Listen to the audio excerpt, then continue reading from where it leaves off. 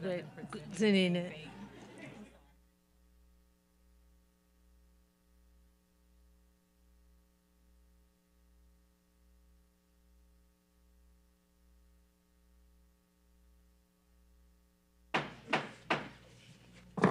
Good afternoon, everybody. I'm calling to order the Orleans Parish School Board Committee of the Whole meeting for November 15th, 2022. The time is now 1:05 p.m.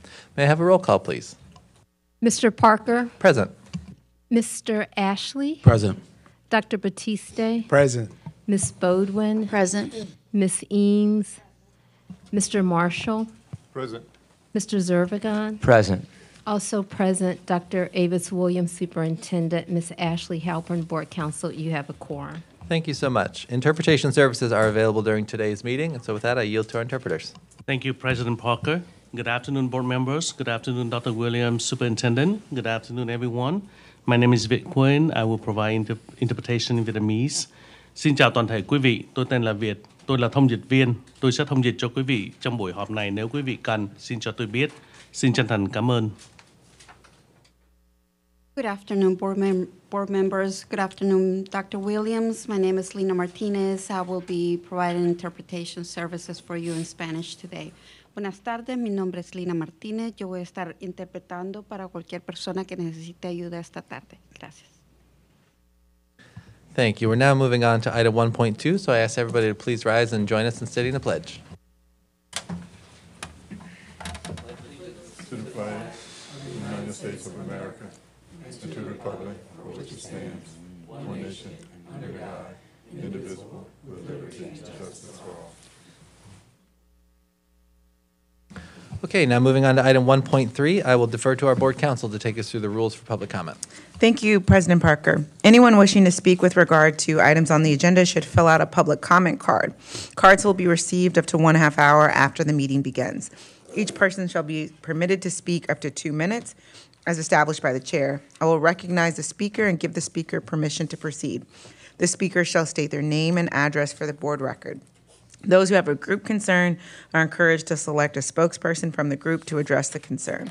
Speakers are expected to be as concise as possible and to present their questions and comments in an objective manner and in accordance with good taste and decorum, and without reference to or insinuations against the board, its members, or school system employees. Disruptions or disorderly conduct at the business meeting will constitute grounds for the presiding officer to ask security personnel to remove the offender. Thank you, President Parker. Thank you so much. Moving to item 1.4, adoption of the agenda. Do we have any additions, deletions, or modifications? Seeing none, may I have a motion to approve the agenda as presented? So move. Is there a second? Second. Moved by Mr. Ashley and seconded by Dr. Batiste. All those in favor say aye. Aye. Aye. Any opposed? The agenda is adopted. Before we move on to item 2.1, I just want to take a quick point of personal privilege and recognize that this week is the 62nd anniversary of Ruby Bridges integrating New Orleans Public Schools at William Frantz Elementary. And I just wanted to remind everybody that this is not ancient history. Ruby Bridges is very much still among us. I have had the pleasure of meeting her multiple times, as I know many board members have. And there are still many people who opposed her integration who are out there amongst us today, living and voting and working alongside us. So, we've come a long way as a school system, and I hope that I just want to congratulate Ruby Bridges and the McDonough Three as well for their bravery 62 years ago. That is all. Moving on to item 2.1, I will defer to our board counsel. It is recommended that the Orleans Parish School Board adopt the minutes of the October 18th, 2022 Committee of the Whole meeting. May I have a motion to adopt the minutes as presented? So move, waiving the reading of the minutes. Second. It's been moved by Mr. Ashley and seconded by Mr. Marshall. All those in favor? Aye. Aye. Opposed? Okay, the minutes have been adopted. Okay. Moving on to item 3.1, our Accountability and Charters Committee. I welcome Ms. Leila Eames, the representative for District 1, to facilitate our Accountability and Charters section. Good afternoon, President Parker and board members. I'd like to take a moment of personal privilege as well, and I would like to thank my constituents in the, I'm going to call it the Lower New Orleans East and the Lower Ninth Ward for selecting me or electing me as the District 1 board member. It's a privilege to serve with this distinguished board, and it's a privilege to represent my community, my families, and my children, and I promise to do the very best that I possibly can to represent you. Thank you, President Parker. And thank you, fellow board members, for your support. Now, we will have Dr. Kelly Jordan take us through the month schools update. Dr. Jordan. Thank you, Mrs. Eames. Good afternoon, President Parker, members of the board, and Dr. Williams. Excited to bring you the November schools update today. There we go. This month for our school highlights, you will see we had a great Halloween celebration here at NOLA PS with some of our scholars visiting to trick or treat, and we really enjoyed having a bunch of kids around, getting nice candy from all of our staff members. October was also Breast Cancer Awareness Month, and I wanted to highlight the Student Council at John F. Kennedy, who sponsored a Wear Pink Day and ultimately donated the funds for participation to a local charity that supports breast cancer awareness. So thank you to the Student Council members at John F. Kennedy. We also have Berman Scholars celebrating breast cancer awareness, and also the class of 2023. Senior night is present at a lot of our football games, so gearing up for graduation this spring.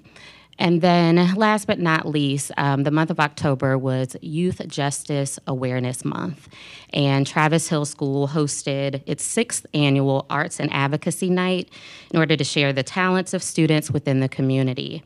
And the theme for this year was Justice is for Yourself. And I know they had a great turnout and a lot of engagement at that event. And so along the lines of Youth Justice Awareness Month, for Juvenile Justice Awareness Week specifically, the update I wanted to share with you all this month was a lunch and learn that was co-hosted by our NOLA PS School Support and Improvement Team alongside Travis Hill staff. And an opportunity to participate, and it was really meaningful. Some of the students at Travis Hill led a community building circle, shared some really impactful messaging around the importance of relationship building, as well as the importance of offering a variety of after-school activities beyond sports for them to engage. And one of the questions that they were posed by participants in this community circle was, what do you think some of our schools could have done in order to prevent you from being within the juvenile justice system? And that was a impactful response that I really wanted to elevate here today. We also received a presentation on trauma-informed strategies that they're implementing at Travis Hill that schools could take back to support the social-emotional needs of our scholars. And then last but not least, participants were able to receive a guided tour of Travis Hill School and just see some of the day-to-day instruction and students that were engaged in technology-based instruction, arts instruction, and music. And so overall, I think it was an extremely impactful day for those who participated. We had school leaders as well as a variety of school staff members. I wanted to thank the school support team, Dr. Jeremy Brooks, Cecily White, and Dr. Robertson, as well as Byron Goodwin at Travis Hill, the Travis Hill staff, for coordinating with us this really meaningful event and helping us elevate the voices of our young people at Travis Hill. For the next part of our schools update this month, I'm going to have Mrs. Mary Garton come up to share more information about our enrollment system. Good afternoon, everyone. It is nice to see you all. So I'm coming to you today with a couple of things. First of all, we'll talk through just some updates about what is happening now. We are in the middle of main round, and I want to talk a little bit about what's happening there, and also give some reminder, take advantage of this opportunity to give some reminders to the community related to enrollments. And then for the second half of this presentation, I'm going to talk about 10-1 target setting, what we see in enrollment projections, and how our current projections are built on those two considerations together, 10-1 target setting and other studies. So without further ado, I will dive in. So on November 7th, we launched our main round application, and to date, we have over 3,000 applications received. Last year, we received approximately 10,000 applications during this window. The current plan is that that window will close on January 20th, 2023.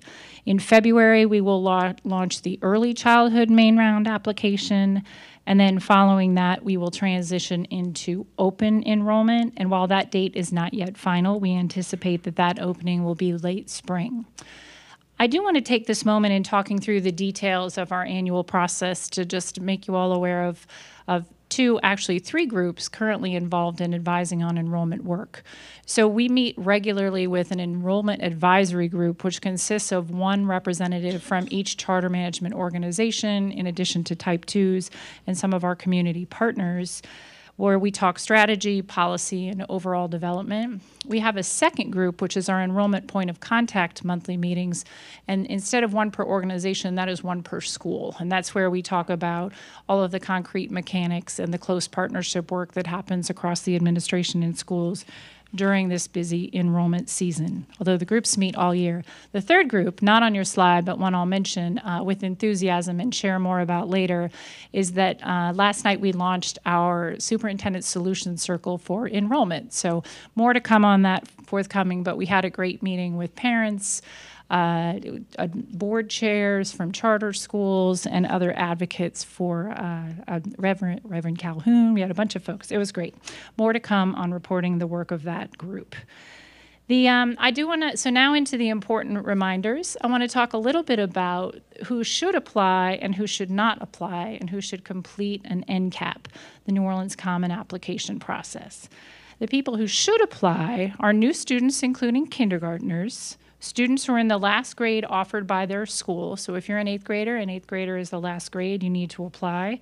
Students who want to switch schools, or students who want a new school next year who are either new to the parish or would be new to public school.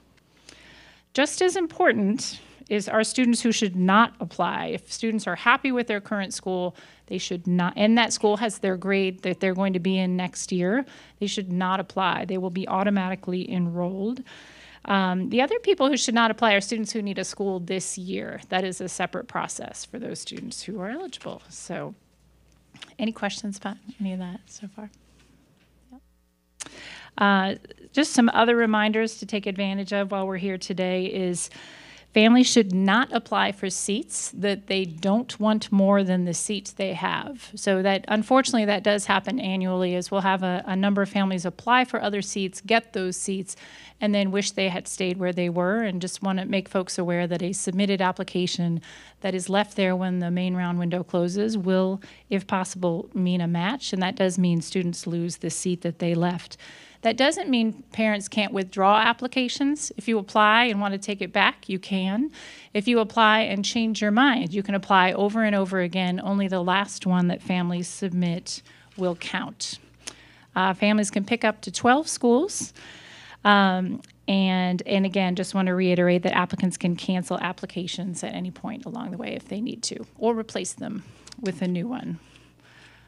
Once we get through the application window, the application process, we move into the match process. As I think most folks know well, but I'll just restate, the match process assigns all students to their single best option based on the set of information and using priorities that align with individual charter school operating agreements. The main point that I want to get across today, in addition to just the details about how to go about doing this, is that main round is the single best option for a family to get the seat they want. So getting every family that wants or needs a new seat to apply during this window is the best thing that we can do to advance equity and get our families into the schools that they are most interested in attending. So a few just places folks can go for information or support are, of course, we have our website. We have an Explore Schools tool with information by school program, information here on where to apply. And of course, we also have our 3 family resource centers available across the city at Gaudet, at Mahalia Jackson, and here, where we can provide in-person assistance and language services as needed. So any questions about any of that? Board Member Ashley? A quick question. Yep. So I got an inquiry about whether or not some of our newer schools that have entered into our NCAP process, I think they were in the past allowed to keep like a waiting list of sorts, and so I have no idea if our process even allows for that to happen or exist.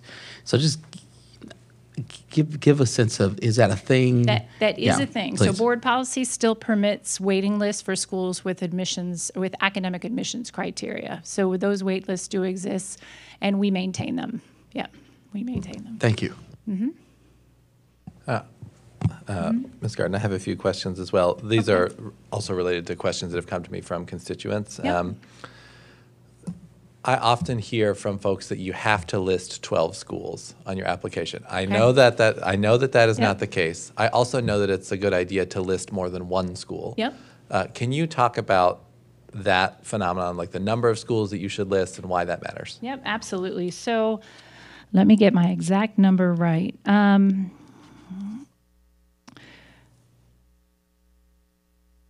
So for the past 2 years, the percentage of applicants who seek a new placement that received one of their top 3 choices was 82%. So if families can pick at least 3 choices, we found that 82% of those families have been able to get one of those 3 schools. What we found to be true sometimes is families have their eye on one school or maybe 2 schools. 1 or 2 is very different than 3 statistically in terms of our ability to make a seat happen for families. So I will say that we certainly encourage folks to put as many schools as they would like, but schools that they would attend, schools that they would want to go to. It is harder on our system. Well, it's solvable, but if families apply to seats they don't want, it sometimes means they lose a seat they would have rather had or other circumstances. So any school that a family would like to go to, if they're in an entry grade at a new school or more than the seat that they're in, if they're in a school where they can return, is worth putting on that list. So the more the better. And I will say we do target communications throughout the main round process. So we are constantly assessing our applicant pool and communicating with them. Anyone who applies to us and submits just one school, for example, will hear from us frequently, encouraging them to consider adding additional schools. So. Great, thank you. The other question I have heard a couple of times now is individuals who are moving to Orleans Parish for next school year but do not yet reside here. Yep. What is the process for those applicants? They can apply now. There is no reason to wait. They can apply now. And as a matter of fact, they should apply now for all the same reasons. Main round is better. Having said that, they will be required to provide proof of residency once they are registering at the school site. Like we do some of that with families and can assist, but the final proof of residency and that verification happens at the school. So at that point, if they're unable to provide that documentation, they would lose their seat. But that doesn't happen until closer to the start of the school year. Got it. And that is the case for, excuse me, that's the case for our selective admission schools as well. If they need to take a language proficiency test or if they need to take an admissions test, they still need to take that test, but they don't have to provide their residency in order to take that. They have time. Yeah. Okay, thank you. That's helpful. Board members, anything else for Ms. Garden? Mr. Marshall? What about a mid-year applicant? Well, one thing that we pay close attention to is how many programs are available per grade level for families who are coming in now. So if you moved here tomorrow and needed a new school on Thursday, we could help you. So we ensure that we have at least 5 traditional program options at each grade level. And by that I mean we consider, of course, a school with a language requirement or even some schools with really specific program priorities. We don't count those in the 5, but we do make those options available. So a student who would come here tomorrow would have at least 5 options for K-8 and at least 5 options for 9-12 across the city. If that ever wasn't the case, we have a system in place with our schools where they, through a process where we rotate one school at a time, they would be asked to make additional seats available to families. So we'll never go less than 5. Yep. Thank you. Dr. Batiste? Thank you. Ms. Garden, and this is just a point of clarification for myself. For families, and I'm bringing myself back to when I was a part of the district, for the transitory nature of the school district for students who have applied and gotten the school that they wish Yep. or may not have gotten the school that they wish. If they move into another area, what impact does the NCAP have on the placement and the situation of those students for the remainder of the school year? Are you talking about a mid-year change? Anytime during the year, yeah, but it Anytime. happened, sometimes it was 30 days. I you know. understand. Well, if that applicant would like to change their application after main round closes, they would have the opportunity to seek a new seat during the summer, during open enrollment. And up until October 1st, it's pretty flexible. If seats are available and a family is eligible, they can take those seats, even if it means moving out of another NOLA public school seat. After October 1st, we enter into a process called the hardship transfer window. We actually have a full-time staff person, and if you saw the volume, you would understand that she may even need help, right? There's a lot of requests because life changes, circumstances change, and we have a set of circumstances that we vet regularly with our advisory groups that make students eligible to transfer during the school year. And those, and sometimes that can be my mother's job changed and she can't get me to the school where I was attending. So, and then those students would have access to the list I described to Mr. Marshall to transfer schools. Thank you. Any other questions, board members? Well, I certainly hope this process is making it easier for families in our city because we were getting a lot of complaints with the old system. So how are you handling the situations when parents complain about this system? I think, well, we take everything seriously. Like even the questions that you've brought forth today, I'm like noting to myself, and my team is watching as well, to like, are we clear enough? Like, is there more that we could do to encourage folks to apply to 3 or more schools? Are there ways that we can make sure families understand that they have options if their circumstances change during the year? I will say, and I'll lean on my brand new solution circle that just met last night, they were pleasantly surprised by some of the statistics. They actually thought the match rates were higher. They're like, why are we here? And then they answered their own question. They're like, a lot of it has to do with communications and engaging with families individually so that they understand their circumstance and get the information that they need. We do have 10 full-time employees who work in our family resource centers who help families. We prioritize meeting needs individually as they come forward.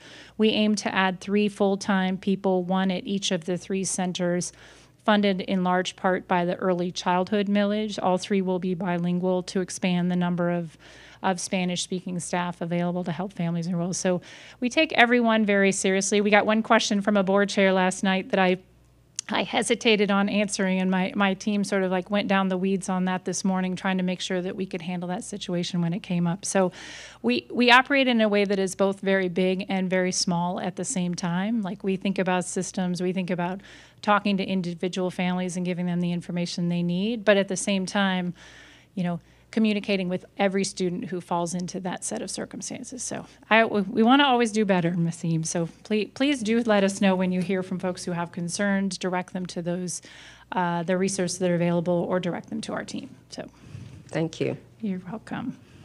Okay. All right.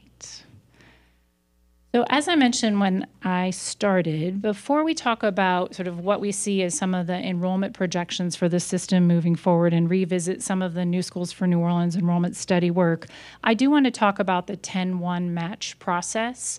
It is a core element of enrollment planning for the district and a core element of enrollment planning for schools. It's the way schools build their budgets. There are fixed costs that don't change if a classroom isn't filled to capacity, so schools are thoughtful about how many children they need to have to run their program effectively. I do want to say, and this question came up at last month's board meeting, I heard, the main round match targets and the 10-1 target setting are largely driven by schools, and I want to explain how and why that happens that way. Great. So we work with schools, and we provide on behalf of the data and enrollment team, we provide them with a significant amount of information. We let them know how many new students they had last year, what their number of people who were assigned to their school in main round was, what that meant the number of students they had enrolled on 10-1. As we talked about earlier, like family circumstances change a lot. So a school does not set an October 1st match target 1-to-1. Every school experiences some level of attrition. So one of the most important processes that we undergo as an administration is working school by school to set the number of students that they hope to have on October 1st so that they can effectively run their school programs. And we backwards plan from that based on real data and work with them to set a match target for this first main round. So we seek to fill to that point based on attrition in the past, and then we also work with some of those schools to set a number for the summer as well, like how many students they're trying to enroll during the summer. So it's different school by school. We look at the last 5+ years to understand trends over time. Schools that historically fill entirely are going to have less attrition than other schools. We've seen this statistically. But at the same time, we know that a very sought-after elementary school, for example, if they get a couple of open seats in the summer because kids move or circumstances change, which will happen, it can create a large amount of attention on those 2 seats. A lot of families will want those seats and try to get those 2 seats. So we work with all schools to set reasonable targets based on some attrition, based on 5+ years of real data. They can build their budgets around that. We can do all of our projections across the system. We talk constantly about where 10-1 is. Once 10-1 hits, that's how schools are funded. That's when students cannot change their school enrollment as easily. And it is, again, as I said when I started, just one of the most important pieces of how we work with schools. Now, board policy actually does give the superintendent and the administration pretty broad authority on working with schools to set those enrollment targets. We have addressed that historically, and we are addressing it again this year in close partnership with schools. So schools tell us what they think they would like to have in terms of their target, and we work with them on what's realistic in terms of getting to that point.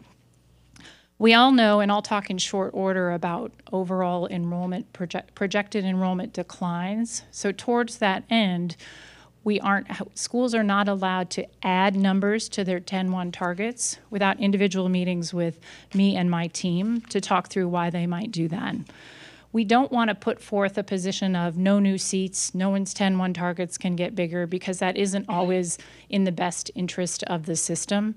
If a school where families really want to go moves to a building that's a little bit bigger and can accommodate a few more students or something else can happen, we want to take that into consideration with an eye on the needs of the system as a whole. Certainly an example of that where the administration responded supportively was Warren Easton expansion of its 9th grade program.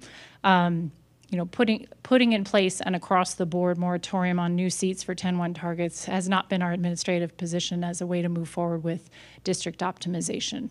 So instead, we work in close partnership with schools and make them aware of information related to what they can expect and what we expect system-wide in terms of enrollment. Any questions about that? Mr. Zervigon. No, this is a really great report. And, in the early days of the common enrollment, the projection targets and confusion about them, and then schools maybe having an under-enrollment and all, it was very difficult. So I'm very glad to hear about the collaboration between the Central Enrollment Authority, the central office, and the schools, especially considering that this is one of the absolute most important things that the central office must do. Yep. Understanding capacity, understanding enrollment projections and financial projections, and helping the schools plan accordingly, understanding that the schools at the school level, at the site, have a pretty good idea what's going on. Yep. But they got to understand the system too. So this is wonderful to hear about where we've landed, the work that you're doing with the solution circles and so forth, Yep. Especially as we go towards some difficult questions. So just a big, big thank you for all the work that's gone on in the last several years to really get this going so well. Thank you. Any other questions, comments? Thank you very much for a very thorough report. All right. We actually have a whole nother section missing. I promise to move quickly. I know I'm taking quite a bit of time, but I do appreciate the opportunity to share those announcements with all of you and the public. So I do want to let you know our active student count for this school year is not down from last year. It's very similar, but this number is not final. We anticipate that it will be final by the end of certainly, I'd say winter, likely the end of this calendar as we work with the state to reconcile that. While we do see the same enrollment trends overall, we do think some of this is related to moderate elevation in numbers from last year on 10-1 due to IDA and other factors, but we're continuing to follow that closely, and we'll keep you posted. As we look at historic enrollment trends for K-12 and kindergarten, and this, of course, is sourced from the New Schools for New Orleans enrollment landscape analysis, just want to say that we do continue to see an overall decline in K-12, most notably in kindergarten, or one of the most notable things being in kindergarten. So we, of course, share this with schools regularly in the context of 10-1 target setting and other enrollment work, and will continue to do so. In terms of the overall enrollment projection estimates for all grades, this in the range that this is using the New Schools for New Orleans enrollment landscape analysis, looking at low, middle, and high projections between now and 2026, 2027. We predict anything from 1,300 to 4,200 fewer students by 2026, 27. We have broken that out by grade band.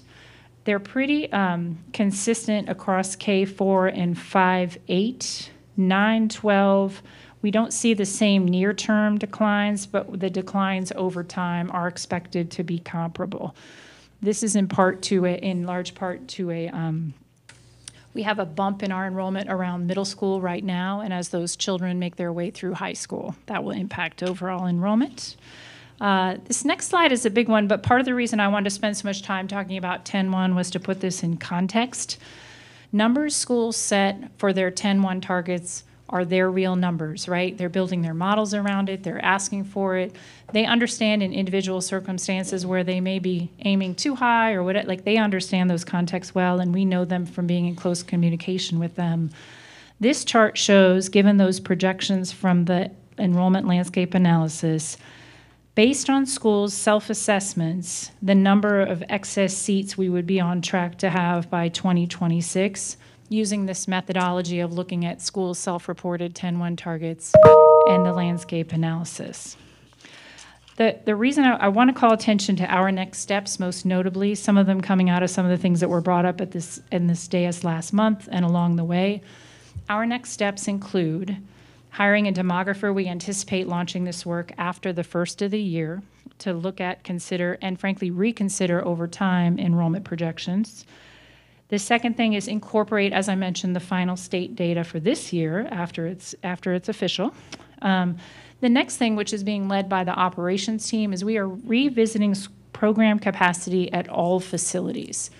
These 10-1 targets have been one way to set an enrollment projection. We would like to also do this and say, even if this school says they can take X hundred students, we know that school can actually hold Y hundred students. And so for that reason, we want to consider that extra number, that delta, in our analysis of where we have or don't have excess seats. So the facility program capacity is a key piece to our next step for determining what we think the excess capacity is system-wide. We're also looking at, and this, of course, a lot of this work crosses many departments of the district, measuring and setting goals around the number of programs, the options, the choices, specialized learning environments available to families, where they are in the city, how do they connect to early childhood opportunities. All of those things matter. So district optimization isn't just fill each school and when the math works, we're done. It's considering all of these things at the same time, and that's what we aim to do. And then, as we have done, we will continue to refine enrollment guidelines with schools based on what we learn along the way. And by along the way, I do just want to say we mean the coming months, but frankly, the coming years. Like, I think this is just the work of the district for a while now. So that is that. Yeah. Any questions? Questions? Mrs. Zerbagon. I just have one.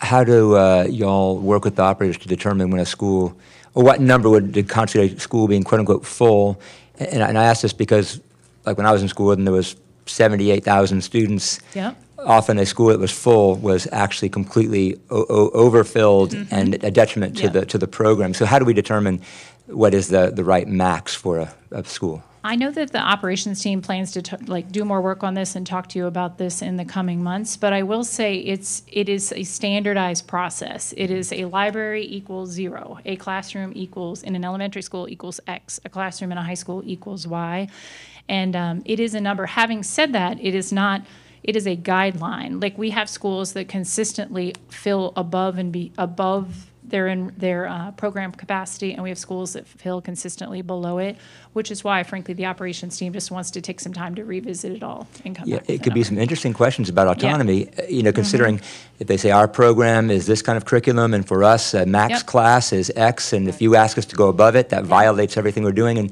so it could be some interesting conversations y'all have. I look forward to seeing what y'all And find. that's why it's so integrated across all the work of the district, right? Because then there's the question of, if I'm running a program that takes more physical space in a building, but say that building has a really high facility, is a really high quality facility, we want as many students in that building as possible. So obviously there's weighing program autonomy, weighing facility quality index, all at the same time. I look forward to seeing how y'all weigh those two. All right. Thank you. Thanks, everyone. Mr. Parker? Yes, just a couple of questions for you. One is, sorry, I didn't realize you were. I feel like I've thought been you were here done. I just looked at my Not watch. done. Oh goodness. Yeah. Don't worry, they're not hard questions, I don't think. My first question is just on for us, it's page 28, the enrollment projection estimate slide. Okay. And all of these slides really, it mentions system-wide K-12 program projected enrollment. Is that NOLA Public Schools projected enrollment, or is that all K through 12 students in Orleans Important Parish? clarifying question. All K-12 public school students. Okay. So that includes type 2 charter schools, Okay. who do all participate in our application process. Got it. Yeah. Okay, that's helpful. Thank you. And then I would love to know, as you're going through these next steps, I would love to know, this is similar to Mr. Zervigon's question, like what is the ideal amount of excess capacity both at the school and at the system level? Yep. Like we have 52,000 available seats for 42-ish thousand students. Is that good? Is that bad? Like, what is the ideal number? I don't know, and so I would love to hear more about that. Also, to Mr. Zervigon's point, like which buildings are underutilized, which are overutilized. Yep. And then I think all of these next steps are great, and just look forward to hearing more updates on them. So thank you. Thanks, everyone. All right. Anyone else? Thank you. All right, I yield to Board Member Eames to introduce our November Schools at Work presentation. Thank you, Dr. Jordan. Next, we'll have Ms. Scott, the Executive Director of Opportunities Academy.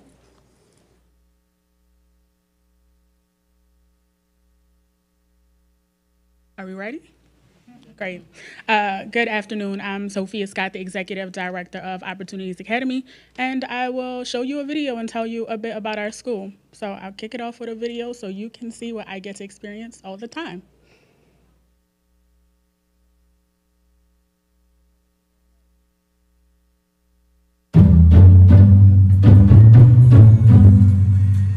My name is Coop. I'm a student at Opportunities Academy. I ride the bus to school in the morning. My name is David. I go away. I'll go through the window. Miss Scott greets us, and we go into school and get breakfast. After breakfast, it's time for internship.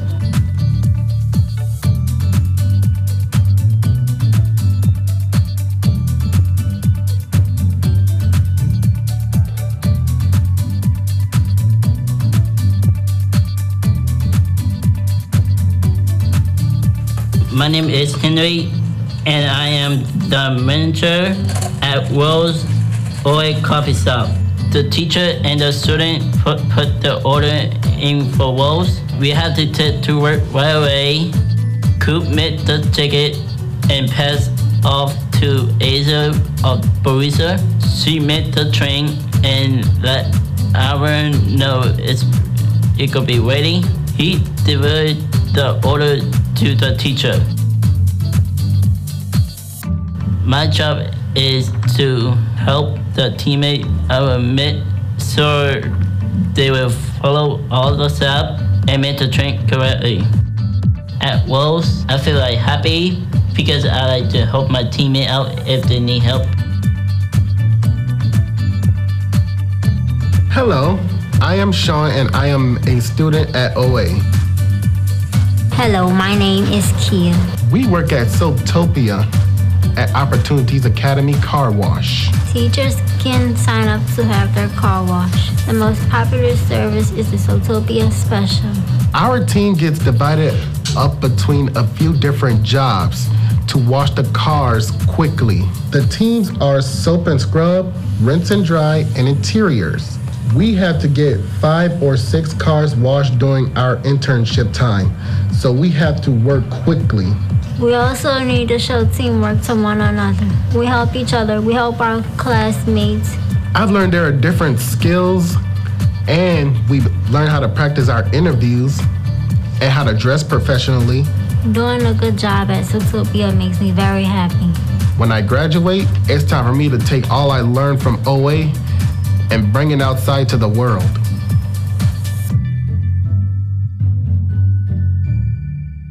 And that is a very small snippet. Thank you. That is a very small snippet of what our students get to do in the morning from 9 a.m. until noon. Every student in our building, regardless of exceptionality, regardless of ability, has a job. For some of our students, those jobs are what we call specialized, and so they cater to students' specific needs, motor coordination, communication, tactile things. For some of our students, those are supported. We have supported crafts, we got bracelets. We have supported office as well. Supported office learns to sort and other office tasks that they could have access to when they are no longer students with us. You saw roast and car wash, which are 2 of our internships that also offers product or services. The students in those internships are pretty independent, as well as we have a clean team. So if you walk in the morning, you might see students around the building cleaning up. We have a housekeeping internship. We have a space called the apartment. Those students learn to make beds, fold clothes, sort clothes, wash dishes, and we have Broadway. How can I forget about Broadway? Broadway is our warehouse, and so what happens in Broadway is internship leads or teachers or any staff member can order things they might need. It could be gloves, car wash orders all of their supplies through Broadway. Once a week, Broadway goes to, they went this morning, they go to Sam, they order all the things, they pay for all the things, and then they go back into the building and process the orders and deliver those things. Again, skills that they're developing because it's jobs that they have access to when they leave us. Questions? Awesome. Okay. All right. At Opportunities Academy, we focus a lot on employability. That's half of our day. So 9 to 12, again, all of our students are working. And we have 2 other areas that we focus on. We focus on teaching students how to navigate the community and how to live independently. Navigating the community looks like maybe students are learning something like crossing the street. Stop. Look both ways, let's cross. Stop at stop signs, stop at red lights. It could also look like, let's plan a trip to Rouse's so that we can go and get the items we might need for culinary, and then we're gonna catch the bus to do that. Our students know how to catch the bus. I haven't had to catch the bus since 2004, so I do not know how to catch the bus. It is a valuable skill for them, given many of them don't have access to driver's licenses. Like we might not be the safest, might not be able to afford using an Uber or a Lyft. And so skills that are going to take them very far. And then if we are talking independent living, we are teaching students hygiene. So you might walk into a space and students are brushing their teeth, washing their face. Independent living also looks like the culinary lessons. And so while we are not yet equipped to teach students to cook on a stove, we teach them how to make meals in microwaves. They like to make this cupcake mug cupcake. It was really good.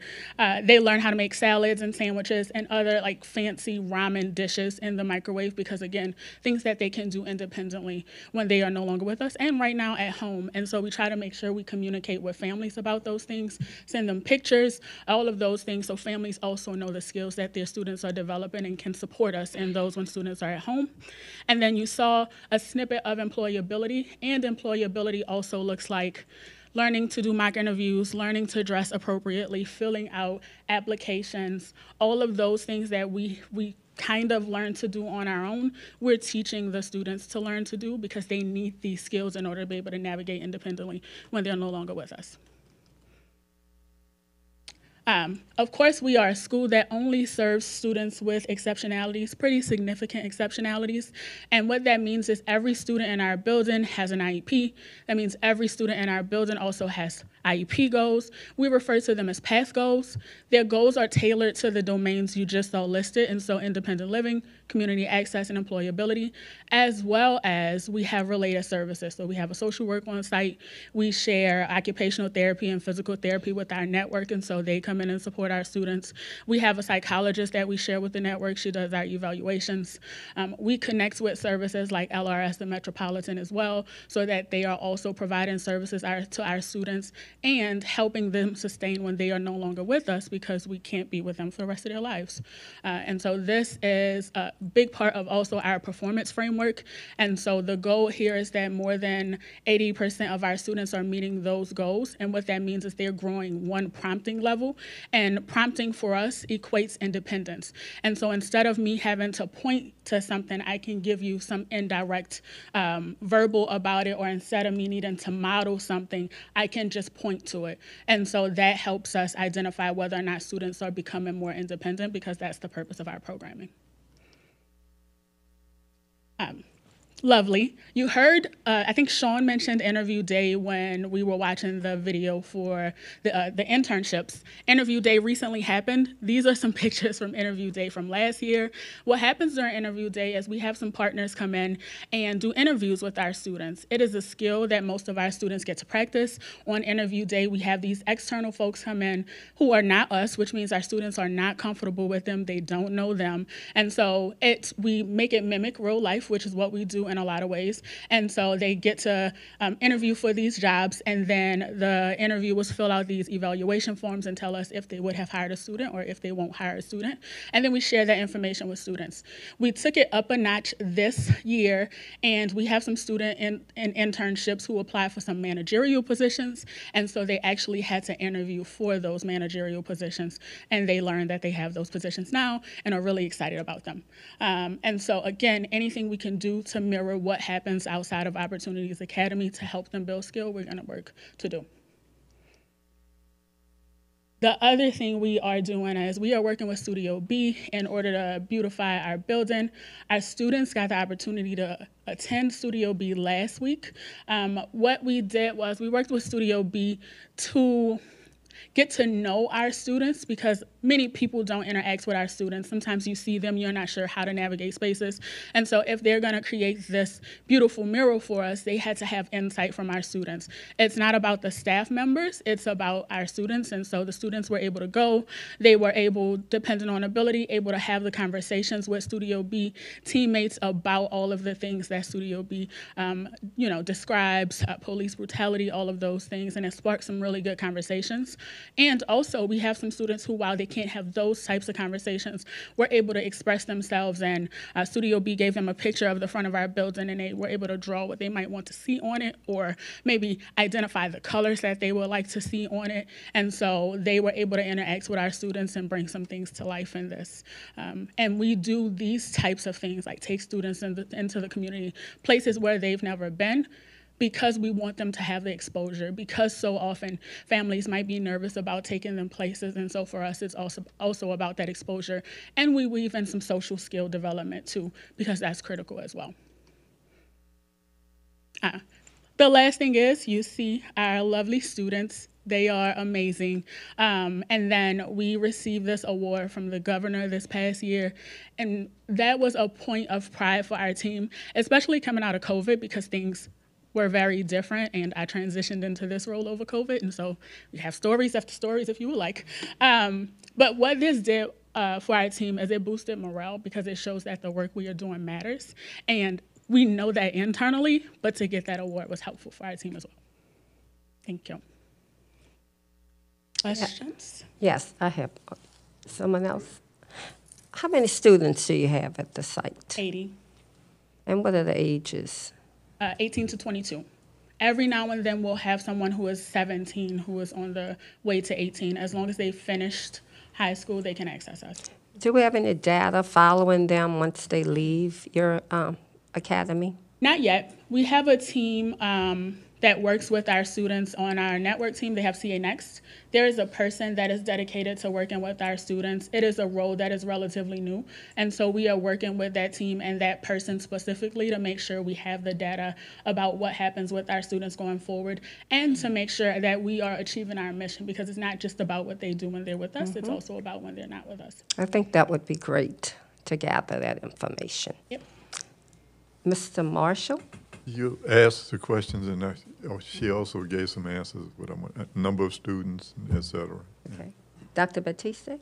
Yes, first of all, I'd like to commend you, Ms. Scott, for the fine job that you all are doing at the academy where you're working, that you were able to bring to life some of the real-life experiences of the students and seeing them, too, depicted within your presentation meant an awful lot to me. I just have one overarching question. Where are you located? The easiest way to describe it is everybody knows where Home Depot is off Earhart. You see it off the bridge. We're right behind there. You're right in that area, okay. Like right behind there. Okay. That was my final question. It, once upon a time was the Gus Building. KIPP Central City was in it. 2019, we became the occupants. Ms. Boudwin? Thank you so much for being here and for this great presentation. How do families get, how do students get to you? How can, if they're interested in your program? Through one app. Okay. Yeah, we work with some schools to make sure that students who have access to us know about that so that we can contact families. We are a small school, so lots of people don't know about that. So make sure you tell people about us. Also, make sure you come and visit, but one app is the primary source. Great. And then I'll just a plug. I think all of our schools should be teaching students how to catch the bus. Just right. From my transit planner husband to your ears. All of our kids should know how to ride the bus so that they don't have to buy cars anymore. Thank you. What's your capacity? How many students? Right now, we are hoping to one day get to 100 in the next 5 years. Right now, it is about 80. Well, you're doing an outstanding, amazing job with the young people that we witnessed today. And that was a very professional video that you showed us. You all can go into business. Thank you so much. Board Member Parker? Yes. First off, Ms. Scott, thank you for the presentation. I have the pleasure of knowing a couple Opportunities Academy students through my church. Okay. And they love your school. They love OA. They talk about it constantly. And Robert, Raquan, Chance, all of them, yes. They love OA. So that, I think that probably means more than the governor's award. It does, absolutely. They absolutely love it. A question I have for you, two questions. One, are the students at Opportunities Academy, are they Collegiate Academy students or are they tied to Ascending School? Citywide. So they're all, well, I mean, like, if I am a student that would benefit from Opportunities Academy and I'm at, say, Warren Easton, when I become eligible, is my like accountability tied to Warren Easton, but I go to school every day at Opportunities Academy, or do I fully enroll at? You fully enroll at Opportunities Academy, yes. Okay, that's good to know. And then I would imagine, a lot of the students in our district have challenges. I would imagine your student population has additional layers of challenge onto their everyday lives. What sort of support are you doing for students to help navigate, difficult situations at home or connection to resources, things like that? Yeah, we have a social worker who started in October. So she's still pretty new to the team. Before we had a psychologist who also knows our students and families pretty well. most of our students, or many of our students, have some sort of one-to-one support. And so while we have 80 students, we have 50 wonderful teammates as well. Many of them what we call job coaches, most people know as paraprofessionals or teacher assistants. And so they are the primary points of contact with families to let us know if families need things, if there are any resources that we can share. And so while our social worker can also share those resources, as a team, if anybody needs anything, we just share throughout as well. We also try to lean a lot on Metropolitan and LRS. Metropolitan and LRS also both have systems that people need to navigate, and so we try to do a lot of the lifting there to support families because they can do things that we don't have access to. They know things that we don't have access to, and so making those connections with families is also critically important. Mr. Ashley. Are you limited to 80 because of the capacity of the building, or the? I'm sure there's more demand for what you're doing than 80. Mm-hmm. So are you limited by the space? Or are you limited by your resources? We would have to expand our space. And so right now we have, I'm going to offer Davis the opportunity to maybe jump in as well, since he's the man behind those things. Right now, based on space and capacity, we can safely navigate with about 5 to 7 additional students. We have a classroom we can push them into. It makes it hard to quantify this because the way we set up classes is really based on student ability and capacity. And so our classes are leveled from levels 1 through level 5. We don't actually know what's the most appropriate level until a student has been with us 4 weeks.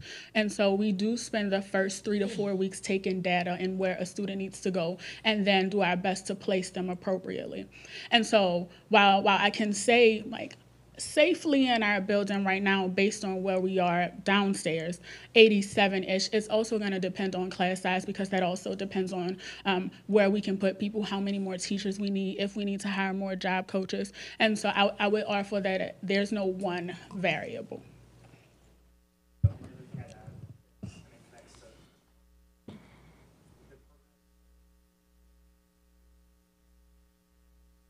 Mm-hmm. We're school.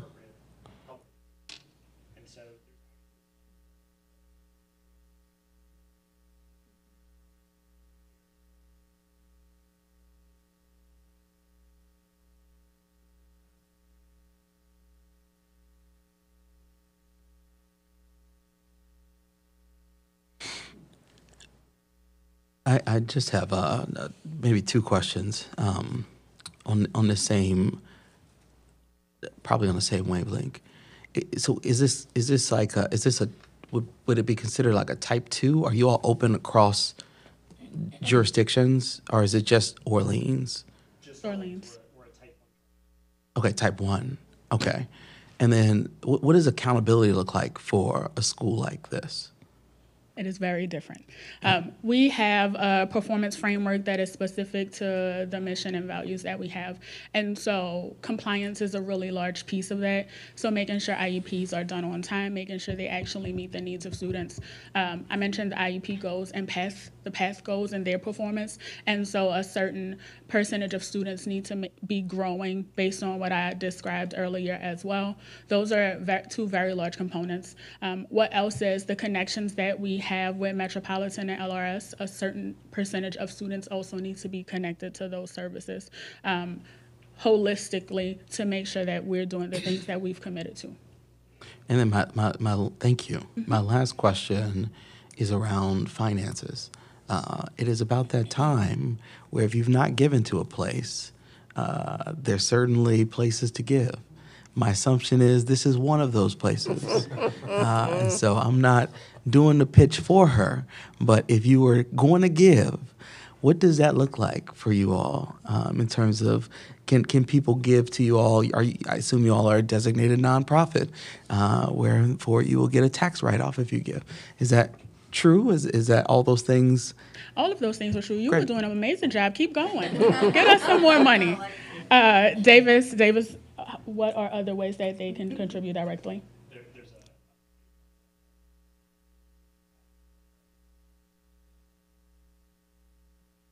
For those of you watching at home, since he wasn't in the microphone, you can go to collegiateacademies.org and donate on their donation page. What partnerships do you have presently, and do they offer any internships to your students? Oh, that's a good question. So pre-COVID, we had externships. During COVID, I don't know how to refer to this because we're not post-COVID, but during COVID, we did not offer externships and currently still do not because we can't control what happens in other spaces. And so when our students are in externships, they are not with our staff members all day. We have staff members that will float and are kind of managerial to check on students, make sure that they are doing the things they need to, and to work with the partners to make sure that they're serving our students appropriately. We are hoping to open externships back up next school year because COVID isn't going away, and also it's a bit better controlled now. And so in opening those back up, we are hoping to be able to reconnect with our partners. We've had students at the SPCA, Heard That Kitchen, the World War II Museum. There are My Mama's Kitchen, I think that's the right name because I always get it wrong. So several retail style places, because again, those are jobs our students typically have access to. And so working in those spaces gives them the real life experience and not just the experiences that we're mimicking. Thank you. Any other questions? Thank you for that great presentation. Thank you. You opened our eyes on this board to something I didn't know even existed. Come on over. So I promise I sure will. Thank you. Thank you. Thank you, Ms. Scott and the Collegiate Academies team. This concludes our November Schools presentation. Thank you. Thank you, Dr. Jordan, again. Next, we'll have Mr. Raphael Simmons for this month's accountability update. Before you start, I just wanted to tell you, Ms. Jordan, I did go to the Travis Hill Art exhibit. It was amazing.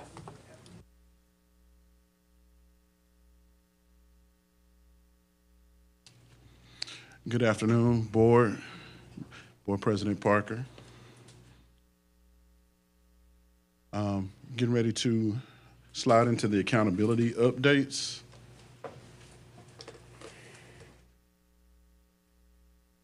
First up, level 2 notices of non-compliance. I am happy to report there have been no new notices issued since last month's update. All the directors of school accountability are currently engaged in collaboration with schools regarding a few active inquiries and continuing their site visits. And also 3 notices that are currently open will be closed this week.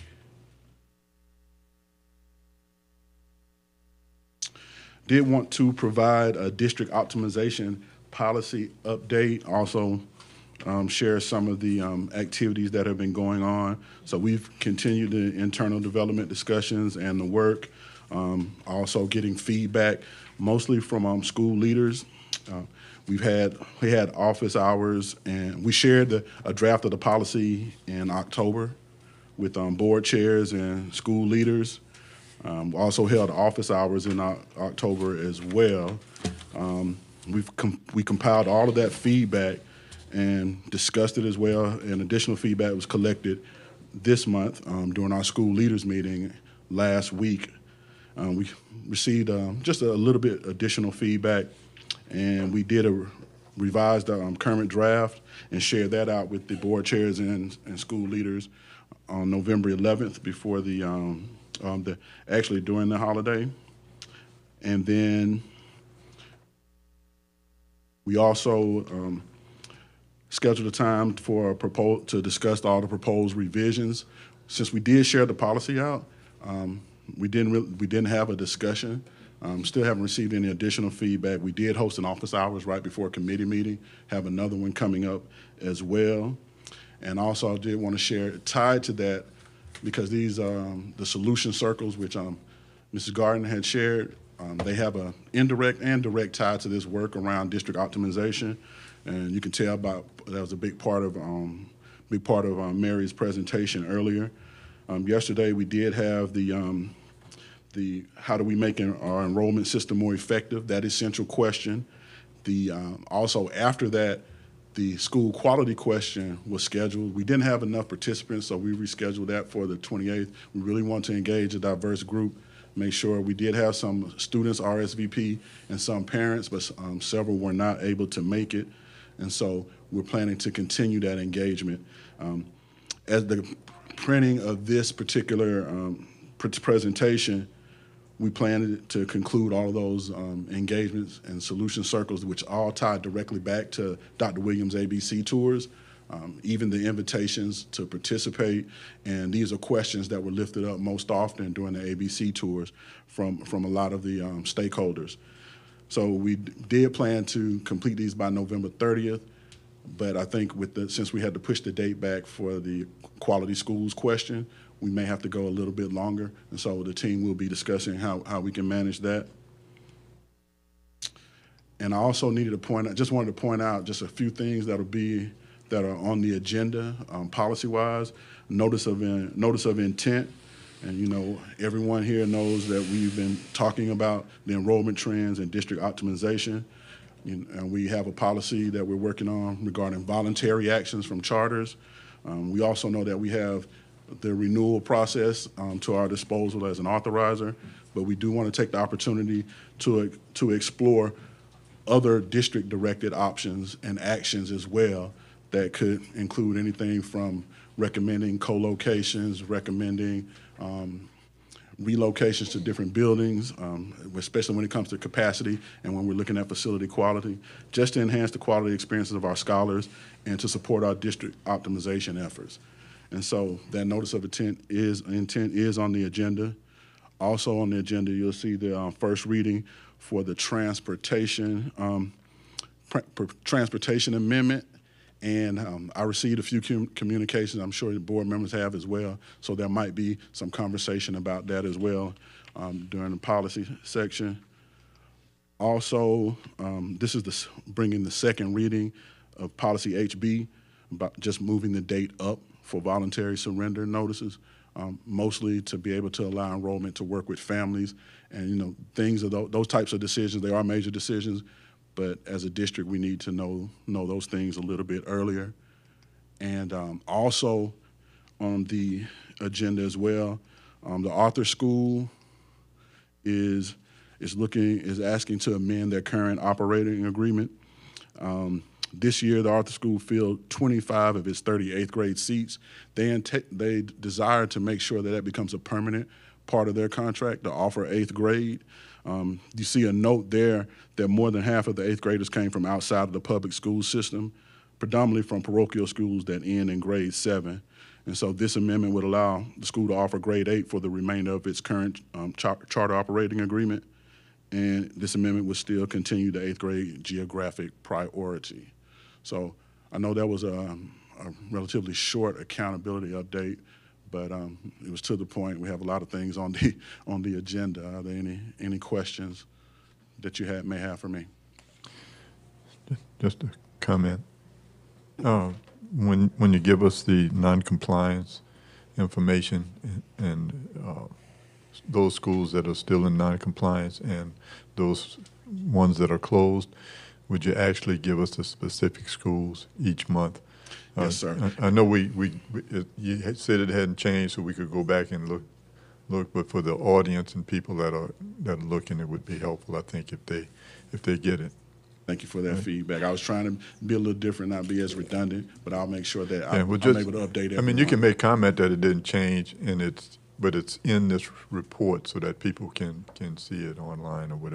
Thank you, sir. Okay. Any other questions? We were trying to streamline. Mr. Simmons and I spoke for an hour. Yeah, I'm just thinking of the people that may be tuning in for the first time. Absolutely. Yeah, that makes sense. We have it. Okay, thank you. Any other? That is it. Thank you, Mr. Simmons. Thank you.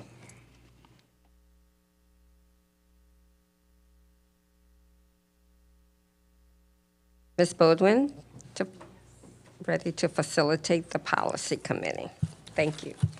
Thank you. Okay, welcome to Policy Committee. We are going to start with item 4.1, which is a notice of intent to consider changes to Orleans Parish School Board policies regarding the involuntary school closures, which Mr. Simmons just discussed. Thank you. 4.2 is a first reading, an amendment to policy HA, School Board Chartering Authority. This amendment expands the required grade levels for which any charter operator that is required to transport students on school buses must provide transportation. It currently provides for school bus transportation to students enrolled in grade 6 or below. This amendment will change the grade levels to grade 8 or below. And then, Ms. Moss, if you would come up, we've heard some feedback from some of our partners in the school community, and so I think we have a proposed change. Yes, and I think Board Council handed out one sheet which reflects the changes that were made since receiving the feedback from schools and others. And the concern related to high schools like the one that was just discussed, who also provide services to 8th graders. In other words, this ordinarily would be a high school, but they've added 8th grade to their portfolio of students that they serve. And so the policy had an inadvertent impact on those schools in that they would be provided to provide the service of yellow bus transportation to just one grade level of students, and that was not the intent. So also, it was identified that the way the policy is laid out, it speaks to requirements of the charter operating agreement when it was the intent of board members for this policy to become effective upon adoption. And so you'll see on the handout that references to the operating agreement have been stricken. And now the section would read, each charter operator shall provide free transportation services for all students enrolled in the charter school who reside within Orleans Parish and more than 1 mile from the charter school's location as outlined below at a minimum. A, whatever transportation is necessary to implement any individualized education plan, IEP, for a child with an identified exceptionality without regard to how far the child resides from the charter school. B, free transportation for students enrolled in grade 8 or below who reside more than 1 mile from the charter school, with the exception of grade 8 students who are enrolled in high school. The earliest pickup being no earlier than 6:05 a.m. by a vehicle approved for student transportation in accordance with Bessie Bulletin 119, Louisiana School Transportation Specifications and Procedures. And C, free transportation, free public transportation payments and or reimbursements for all other students who reside more than 1 mile from the school. And that means all the other students besides those who are addressed in B, the younger children who are to be transported on yellow bus. So any students other than those different other means of providing free transportation are allowed. I also want to note that there are 2 technical edits that are going to be accomplished as well. These don't require board approval, but I just want to call them out because in section 11B2 of the policy, there was a reference to section 10, which is actually a reference to section 11. Some things shifted over time in the policy, and we've just noted that some of those numbers were off. And then also further down in the section under C2, which relates to transportation for schools with admissions requirements, there's a reference to section 9 when it should have been 10. So those technical edits are going to be made to that policy as well. So this is a first reading, and of course the policy will be out for another 30 days or so based on the next meeting date, and schools will continue to have an opportunity to provide feedback. This change will be provided to our accountability team to share via email with the school leaders, as well as posted at our website on the policy page for review, so that people can see what's there now and continue to provide feedback. Thank you so much, Ms. Moss. That was a very helpful and thorough presentation. I appreciate that. So this is a first reading, so no action is required. That's right. No. Okay. Board Member Any sorry. any You were getting right questions, there. I thought you were Dr. getting ready to move Batiste? on. Does this policy change, in effect, speak to the issue that brought this issue to legal's attention? Yes. I.e. that type 2 charter school students who are in schools with grades higher than 6 and up to 8th, whose siblings may also be enrolled in that school, and the sibling receives the bus up to grade 6, but now as a result of this, the student who's in grade 7 or 8 would also be provided the yellow bus transportation. Yeah, just to be clear, not type 2s, 1s, 3s, and 3Bs are under the school board's jurisdiction. And yes, it does resolve the issue of, say, a sibling in grade 6 having the yellow bus transportation and a sibling in grade 8 at the same school or a different K-8 school not having it. So this would resolve that issue.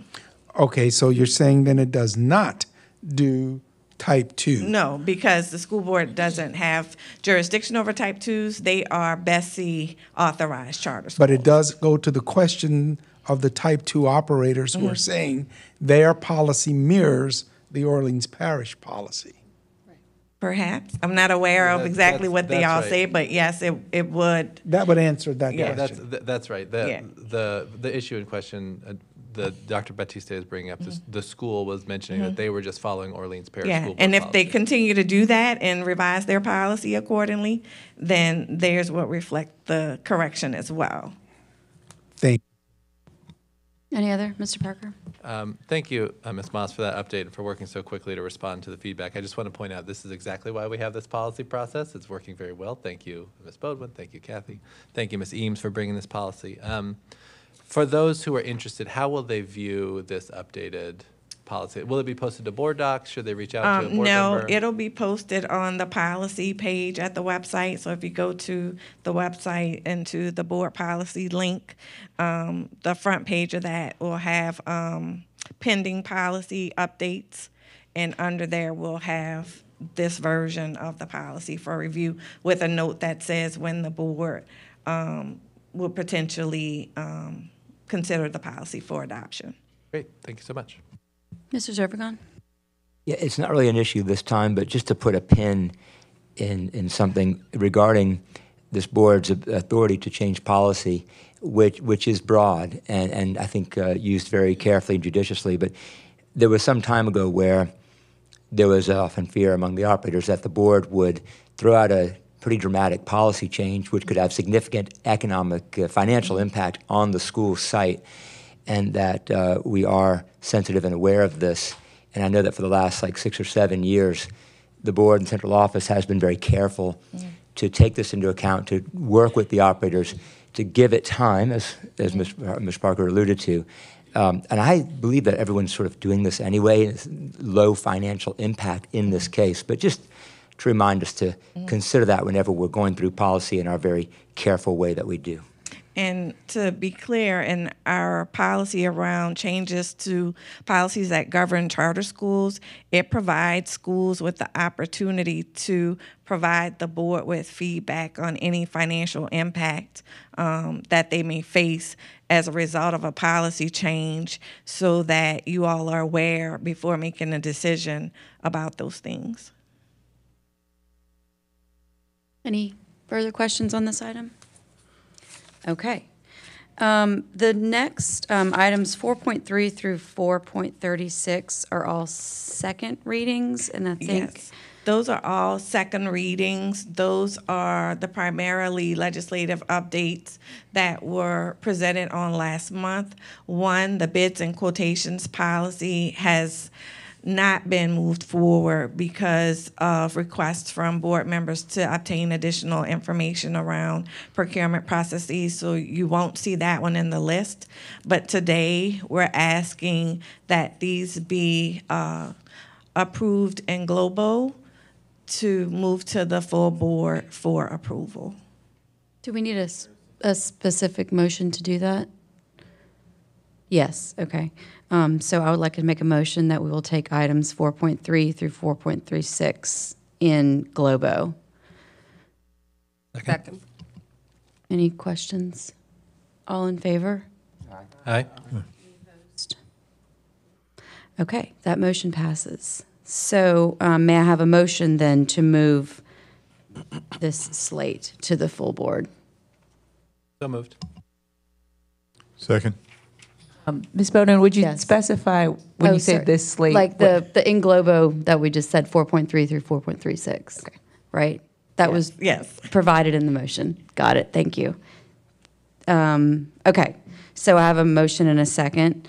Any questions or comments? All in favor? Aye. Any opposed? Okay, so that moves on to the full board. Thank you Thank you. so much. Is that it? All right, that's it.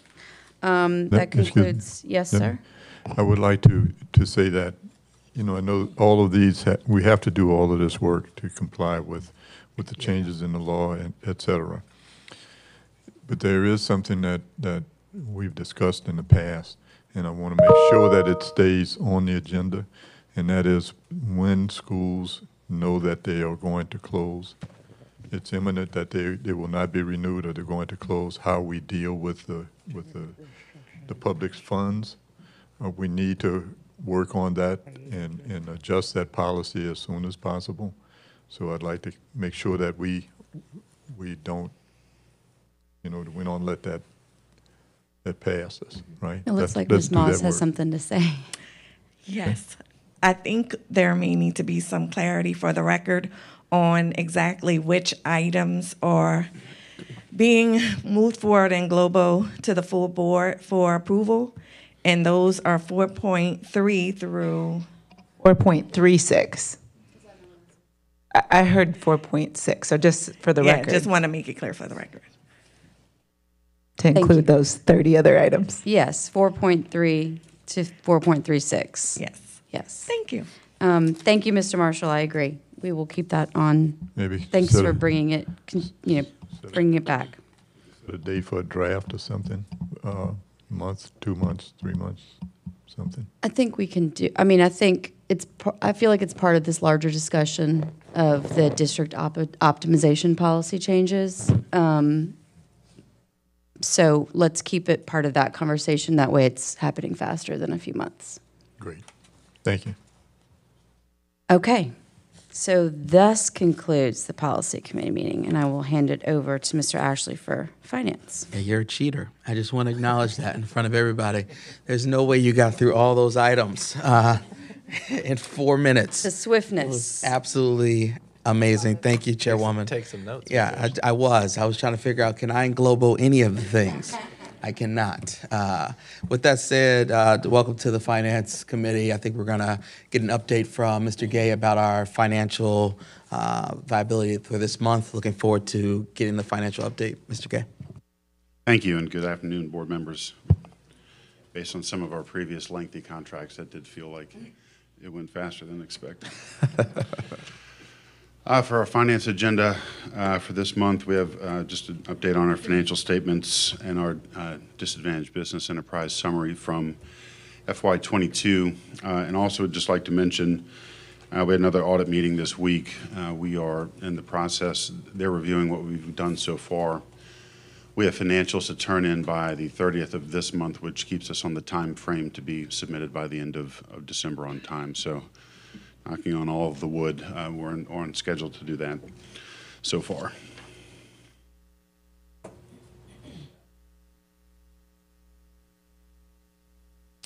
So for the financial statements for September 2022, our actual revenues of just over 1.3 million were under the budget revenues of 1.7. There is a negative that you'll see on earnings on investments. We're making money on LAMP when we have money invested there, but we have some longer-term holdings which have a negative for the current period.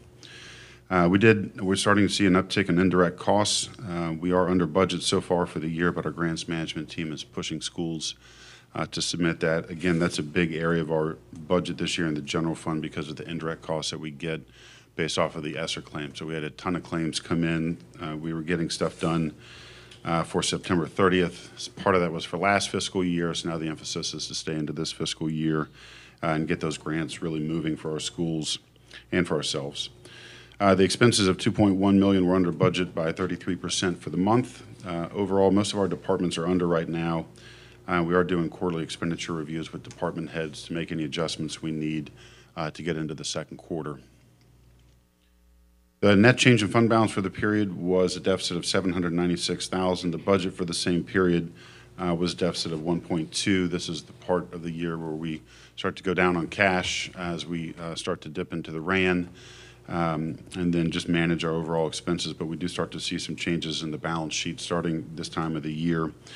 Our cash is still $41.2 million, total assets of $53.2, and you'll see cash decreased very slightly. We had an uptick in our accounts receivable, or a decrease in our accounts receivable, which was good.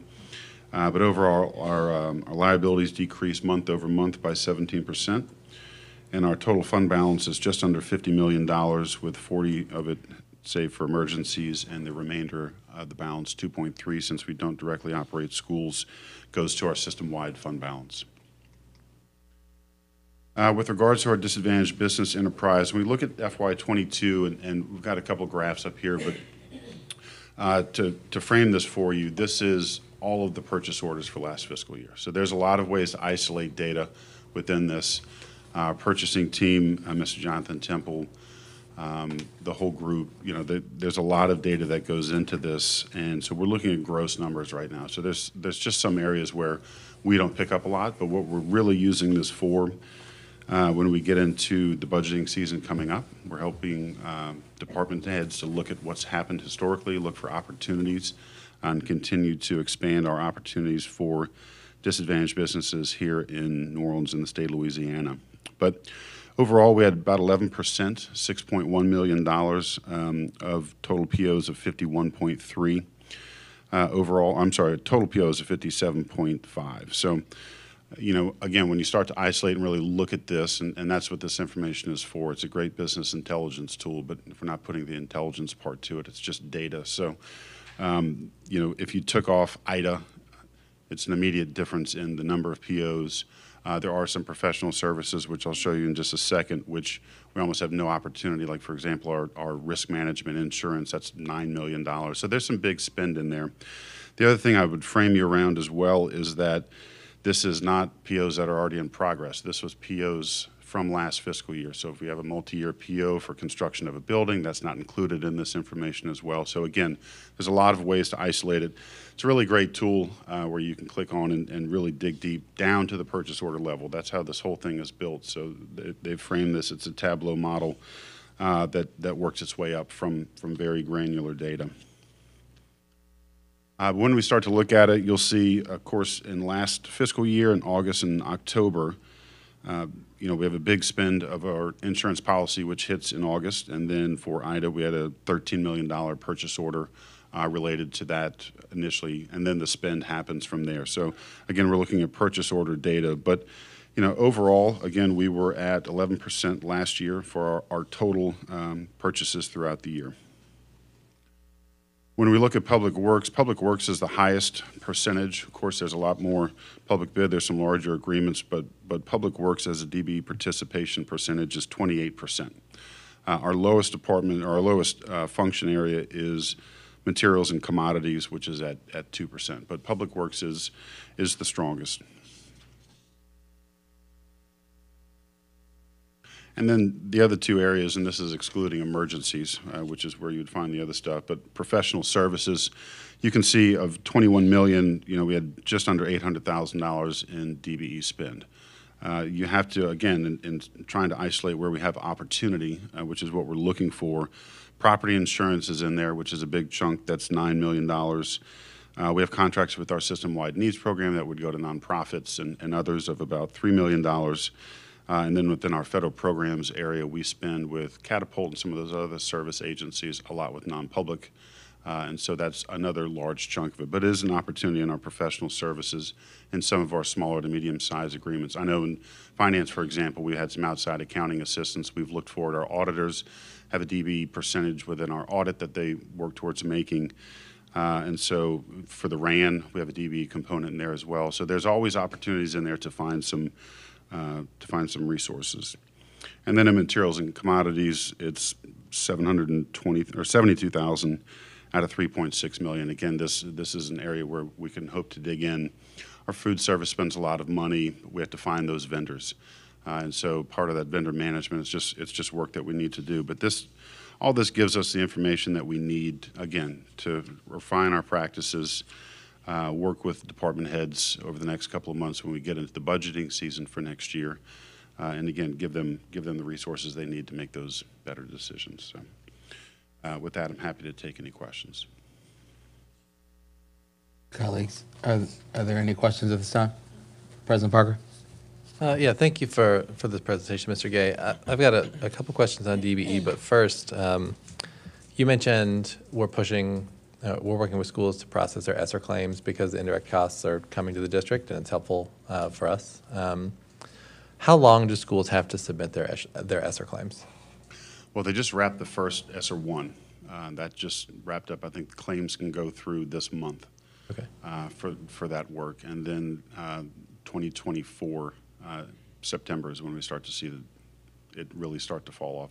There's encumbrance levels within that. So you could still be making claims past September 2024, but they're all the funds that have to be encumbered. And the latest change in encumbrances was around capital works. So we haven't dipped into that at this point for spend related to that, but I think they've pushed that into 2025 to where you can encumber funds past that point and make those claims, because they realize if you buy something today in a capital project, you may not have it for 6 months after. So they've extended those claims. And are we asking schools to submit their ESSER 1 claims? Or Yes. Okay. Yes. Okay. Yeah, that was the big push. And we spent every dollar of that allocation. So that ESSER 1 allocation has been completely exhausted for the allocation to the district. Got it. Okay, thank you. And then on the DBE information that you presented, thank you for this presentation. Thank you to Mr. Temple and the entire team that's working on this. Can you explain the DBE grade and how you come to the ones that are on the slide? ABCD. Yeah, and how you come to that? It's an internal grade, but just for tracking purposes. And again, it's to start isolating by department and look for areas, but 30% and up is an A, and then it goes down 5 points for each letter after that. So Okay. B is 25 to 30. And I know that we sometimes will approve contracts where the vendor is not certified as a disadvantaged business enterprise, but they, may qualify to be one. What is that a substantial amount, or is it negligible in terms of all of these numbers that we're looking at? The problem is a couple of those big contracts can skew what the overall looks like when you really dig into the DB. We have a number of minority-owned businesses that are not certified. We have a number of women-owned businesses that are not certified. And so, again, I think that gets back to Mr. Temple's work and purchasing overall is to encourage them to get certified and show them the opportunities overall. But I don't know that that's a large section. I think Hubbard and Tennyson, for example, that does special education services, is a women-owned business, but they're not certified in DBE. So Exceptional Children's Services as a department wouldn't get credit for that on the DBE side. Got it. Thank you. And I'm sure some of my colleagues would love to sit with you and Mr. Temple and learn even more about this and what we can do from a policy perspective or from as board members to help increase our percentage of disadvantaged business enterprise contracts and increase those letter grades. So thank you. Yeah, Mr. Gay, I just want to say thank you to you, your team. Obviously, Jonathan, he's been talking about this for a little bit, and to see it like this, I don't know if I've seen any district do it this deeply in this way and then talk about how you're going to work with department heads to start to change, behaviors, because we know if you're spending under a certain amount of money, there's discretion given to department heads, and so to be thinking about how we can make sure those department heads are, also thinking deeply about the DB stuff, because sometimes you all are just trying to do the work. And not in a negative way. It's just, the idea of trying to balance that stuff. That's some cultural, that is like an internal cultural, piece that I know, Dr. Williams is certainly leading us towards. And, I think with your leadership getting us there. And so I just want to say thank you. This is a big deal. I know we're not where we want to be overall, but sometimes getting the data is like half the battle to determine where we need to go. And so you guys continue to be proactive about getting us to this place. It feels really good. I don't know about you all, to sit on a board where you have leaders who are proactively talking about how we get to that number, and you don't have folks in the audience yelling from the DBE standpoint saying, hey, can we get there? But you all are saying we're going to get there. And so there is like power in that, and I just appreciate you all continuing to show up in that way. It matters a whole lot. And if I may, we do have a change to our retiree benefits that I wanted to share. It's going from a cost to no cost, so it's not something that the board Okay, does, come on, you but I saving would money like to now. bring Come on, talk about it. Tracy Griffin Robinson to go through that. So.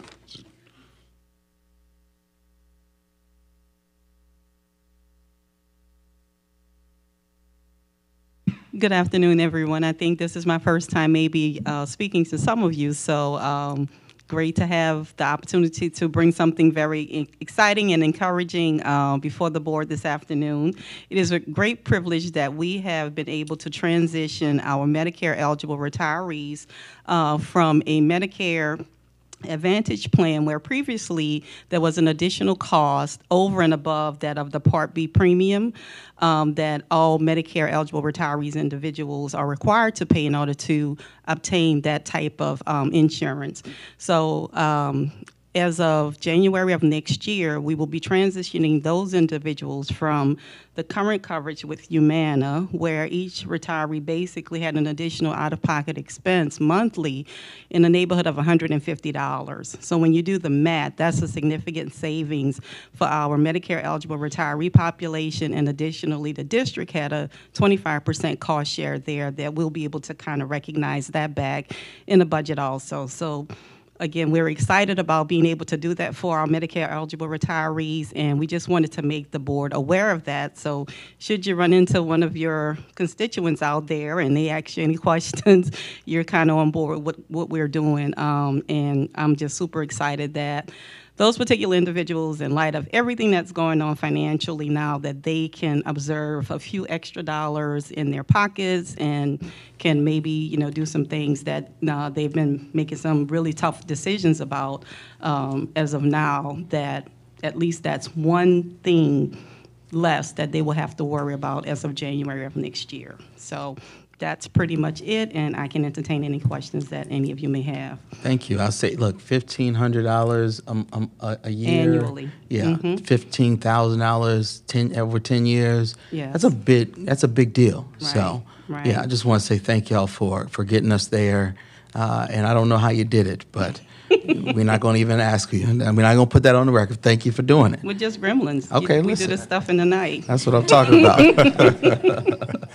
Hi, Mr. Marshall. All right. Will they all be, I'm sure they will all be notified. Yes, we are actively currently getting those notifications out in the mail. We anticipate having it all wrapped up in the mail this afternoon. So again, if you get a call, maybe day after tomorrow, so you'll be aware of, what that change is going to look like. Well, So we were able to mirror the current coverage with no additional out-of-pocket expense. So this will be seamless for those retirees, but they get to recognize 100% savings in that current monthly expenditure that goes away in January.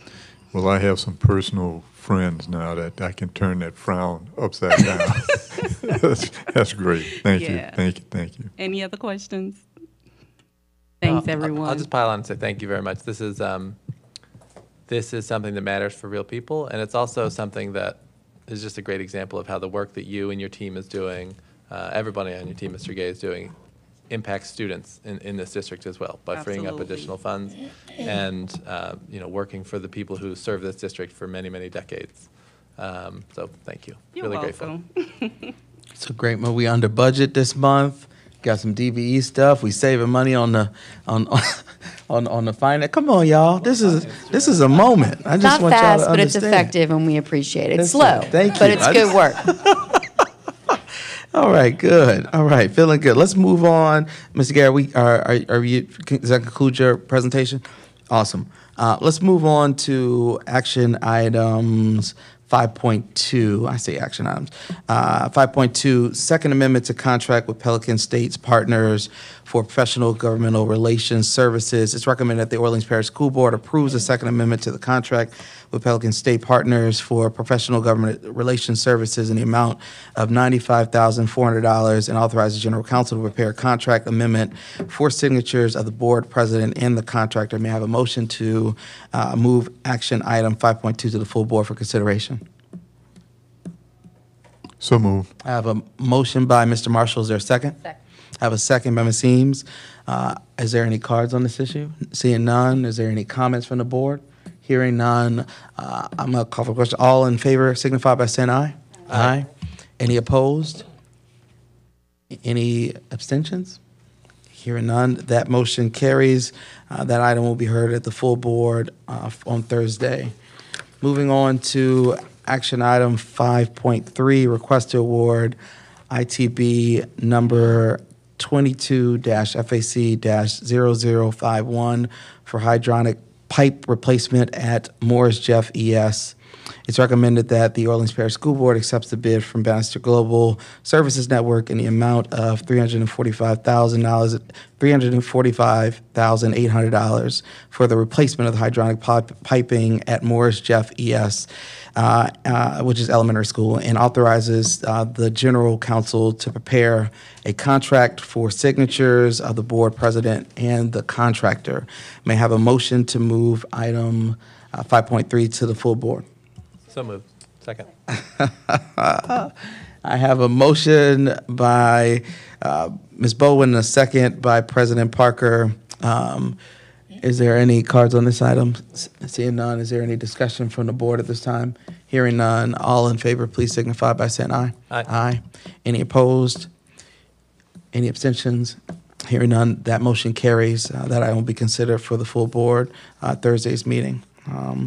With that said, that concludes my finance committee, the finance committee, which is a shared committee. It's not just mine. And so I'd like to welcome back Chairwoman Baldwin to lead us through property. Thank you. Aftercare starts in 45 minutes, just for a time check. Ms. Delcor is out today, so we have the pleasure of Ms. DeCures again this month. So if you want to take it away for our capitals and facility update presentation. Awesome, thank you. Good afternoon, board members and Superintendent Williams. Today I will be presenting the November capital projects and facilities updates again. For today's agenda, I will be updating the board on capital projects being managed by both NOLA PS as well as the Recovery School District. I will also provide a high-level overview of the planned, unplanned, and emergency capital projects that are currently ongoing, and I will close this out with a quick update on where we are with our property development strategy.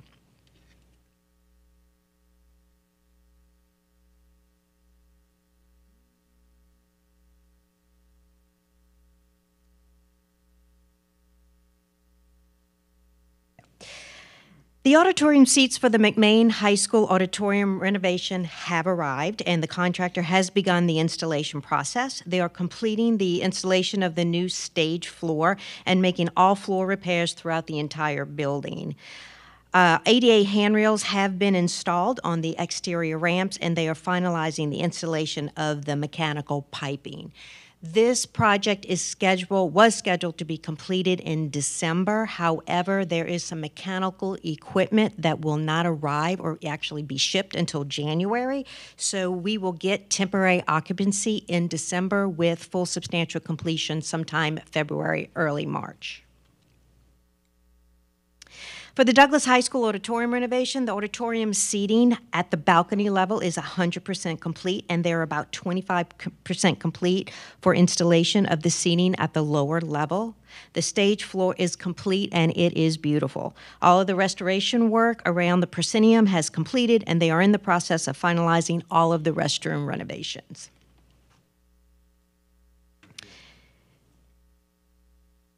Sorry. The new construction of the Walter Cohen High School is substantially complete, and we were excited that the board got to see a preview of the beautiful new school. Fixtures and furniture and equipment are scheduled to be delivered and installed next week, so we're excited about that. The contractor is completing the installation of the gym, bleachers, and finalizing all punch list items. The school is still set to move in over the winter break for the anticipated start for the students of January 5th. The Rosemary Loving Elementary School renovation project is moving along nicely. The contractor is continuing to work on all punch list items on the first and second floor of the main building. They're finalizing all landscaping around the building, and the delivery and installation of fixtures, furniture, and equipment is scheduled for next week. For the Early Learning Center, the contractor is continuing to work on the installation of exterior windows, and they are completing the plaster and siding installation on the building. The mechanical, electrical, and plumbing equipment are being installed in the new gym facility as well as the new gym equipment.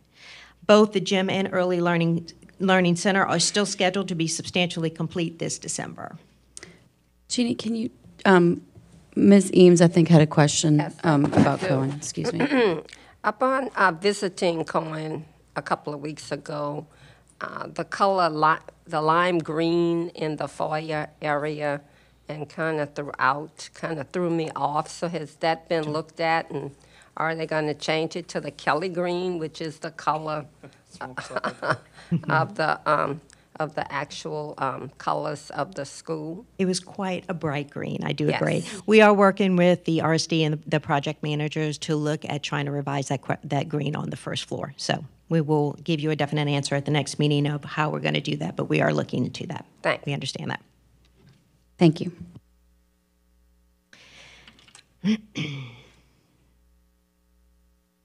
The Dr. Alice Joffrey High School renovation project continues to be ahead of schedule. The installation of the entry storefront glass is 100% complete.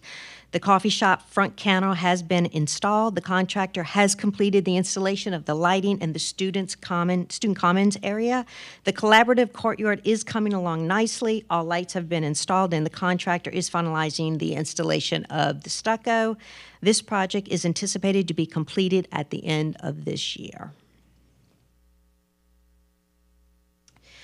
Next is a quick update on our planned, unplanned, and emergency capital projects. So for the school facility planned capital projects, we have selected all of our designers, and now we are in designer contract phase. Out of the 21 projects planned, 20 are now in contract execution phase, and 1 project is in the bid phase. The school facility preservation unplanned and miscellaneous projects are our next update. We have selected engineers for 4 of our unplanned projects. Currently, 1 project is in the investigative phase to determine the scope of work. 1 is in design, and 3 are in the construction phase. Can I ask a question here? Excuse me. For those of us who are not schooled in like how to develop and redo a school building, can we get like a list of what the different phases or the different milestones that these projects are going to go through, so we kind of know what that means in the grand scheme, like where these things are moving along? Absolutely. Okay, just so we know, like, is that early? Is it mid? Is it late? Is it good? Is it bad? Good just point. to be able to track it. Thank you. Absolutely. And finally, our emergency projects, which consist of Hurricane Ida and other emergencies. We have 5 that are currently in design, 3 are in the bid phase. There are 9 that are currently in construction, and we're happy to report that 5 have been substantially complete.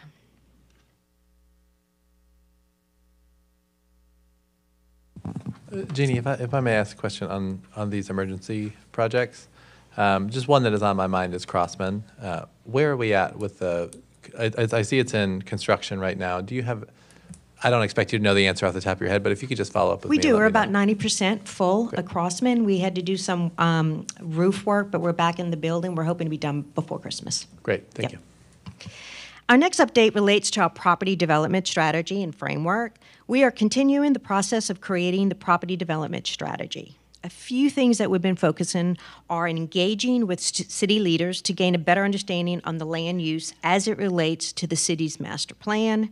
We are continuing to onboard our new Director of Capital Planning, Skylar Wilson, so that she is up to date on all phases that will be leading into the community engagement phase that will kick off early next year. Our external stakeholder meetings are ongoing, and we are developing the community-facing overviews that will be rolling out early next year.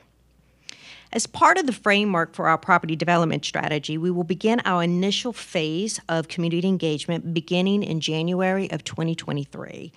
Our goal is 4 community meetings that are focused on our communities as it relates to the district's vacant property. At the next board meeting, we will be providing an overview of this information and materials that will be presented to the community in January. This concludes my report. Be happy to take any questions you may have. Thank you so much. Any additional questions from what we've already asked? No. Great. Thank you so much. Thank you for the update on the property development strategy as well. Really excited to see that continuing to move. Awesome. Okay, so we are going to move on to 6.2. Sorry. Which is an action item. It's a lease for 1331 Curlerac Street to the New Orleans Career Center. It's recommended that the Orleans Parish School Board approve a 3-year facility lease for 1331 Curlerac Street with New Orleans Career Center, who was awarded request for proposal number 18-0026, which sought a lead partner and facility manager for the Career Center at the facility. Can I have a motion to move this item 6.2 to the full board? So move. Second. Anybody not want to move? Okay, we have a motion and a second. Do we have any public comment on this? Any board questions or comments? Okay, all in favor? Aye. Any opposed? All right, that moves on to the full board. Thank you very much. Item 6.3 is Resolution 20-22. Yes, ma'am. Should I just hand it over to you? I can read it. I can see it. Thank you. Okay, so this is Resolution 20-22, signature authority for the state capital outlay funding for the 9th Ward multi-sport venue in eastern New Orleans. It's recommended that the Orleans Parish School Board approves Resolution 20-22, authorizing the superintendent or her designee to perform ministerial and administrative acts on behalf of the Orleans Parish School Board as required by the state of Louisiana for the receipt of capital outlay funding pursuant to the cooperative endeavor agreement between the state of Louisiana, 9th Ward Stadium, Inc., and Orleans Parish School Board to fund a multi-sport venue in eastern New Orleans and the lower 9th Ward. May I have a motion to move this item 6.3 to the full board? So moved. Second? Second. Thank you. It's been moved and seconded. Do we have any public comment on this or board questions or comment? All right. All in favor? Aye. Aye. Any opposed? Great. That passes on as well. Thank you. And that is the end of my second committee. I'm going to hand it over to Mr. Marshall for the innovation and stability. Thank you all. Thank you, Board Member Baudouin. We will now have Dr. Fatima Fulmore present an update on the NOLA PS Portrait of a Graduate.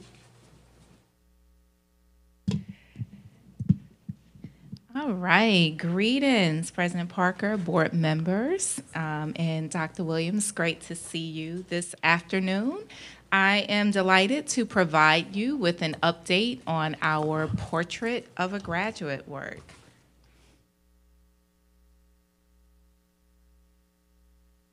There we go.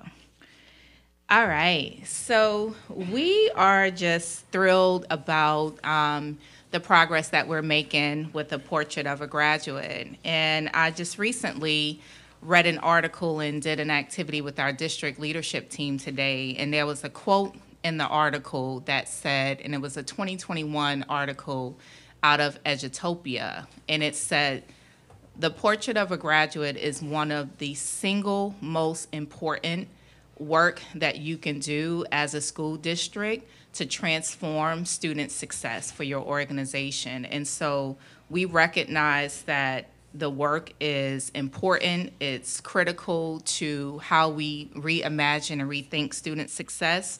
And so to that end, we are framing the Portrait of a Graduate work in 3 key areas.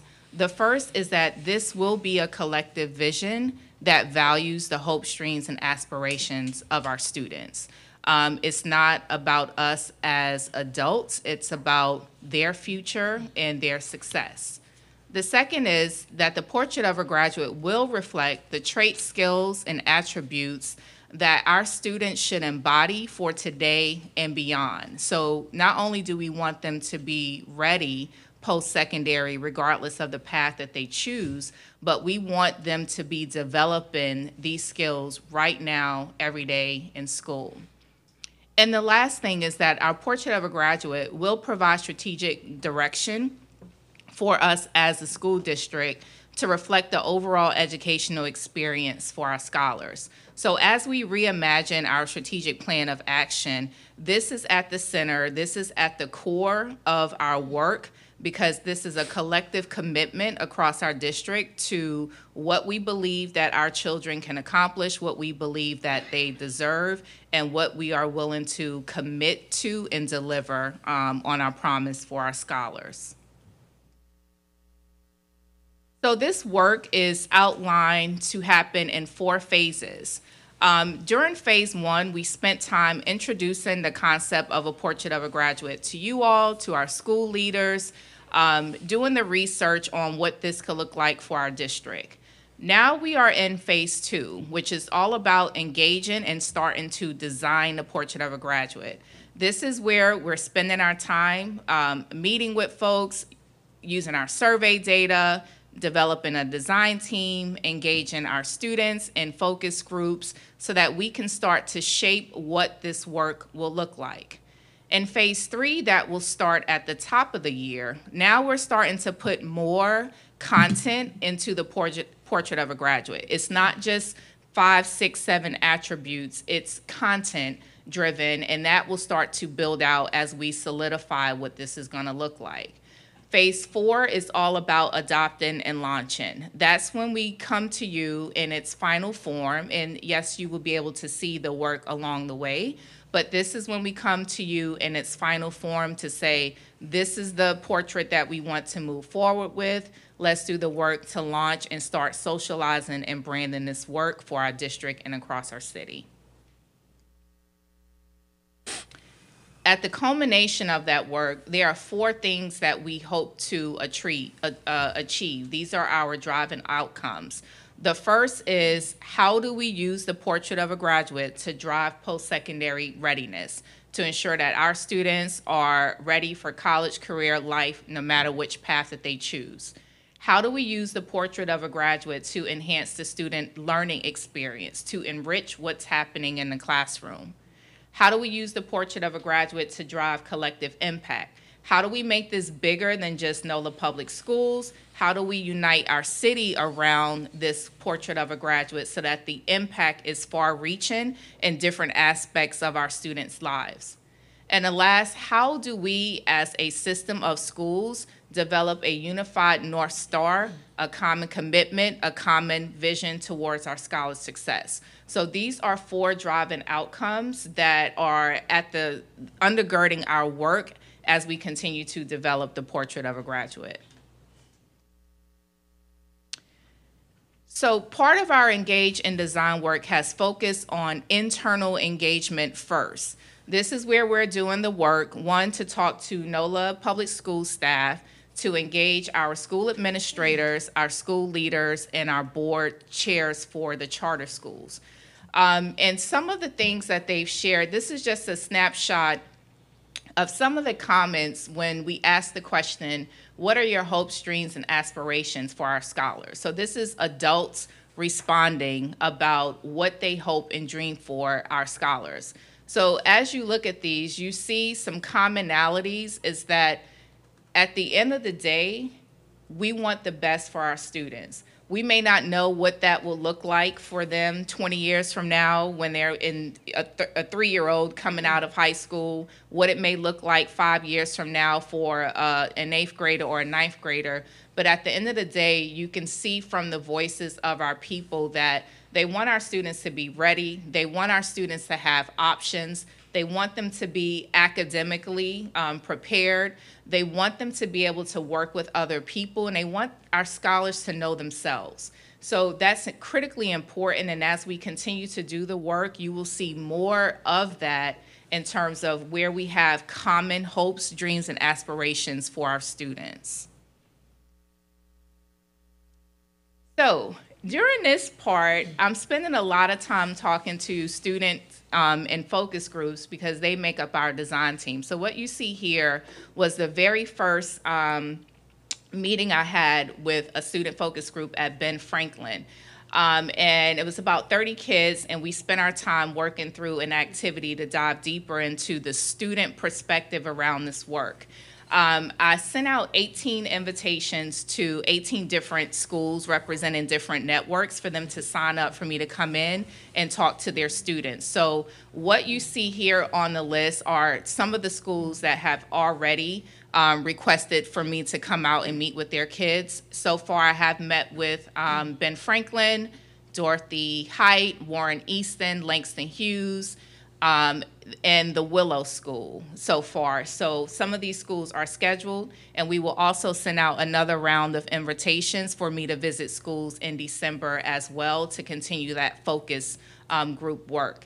Also, the survey launch for our students to complete so that we're not just hearing the voices of the focus group, but we're creating opportunities for all students across our schools to respond. So I started that work yesterday when meeting with the Willow School in Dorothy Heights. So I started getting responses. You will start seeing that information on our social media outlets, and we will communicate that to our schools after the break where they can access that in our charter newsletter. So the student part will start circulating first. So it's interesting, and I'm going to highlight a piece for you so you can see a little bit more about that.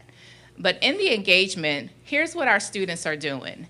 They're looking at common portrait of a graduate attributes. This is the same process that we will take our design teams through that our stakeholders will also see. Our students are looking at common portrait of a graduate attributes, and they are building consensus around what are the most important to them.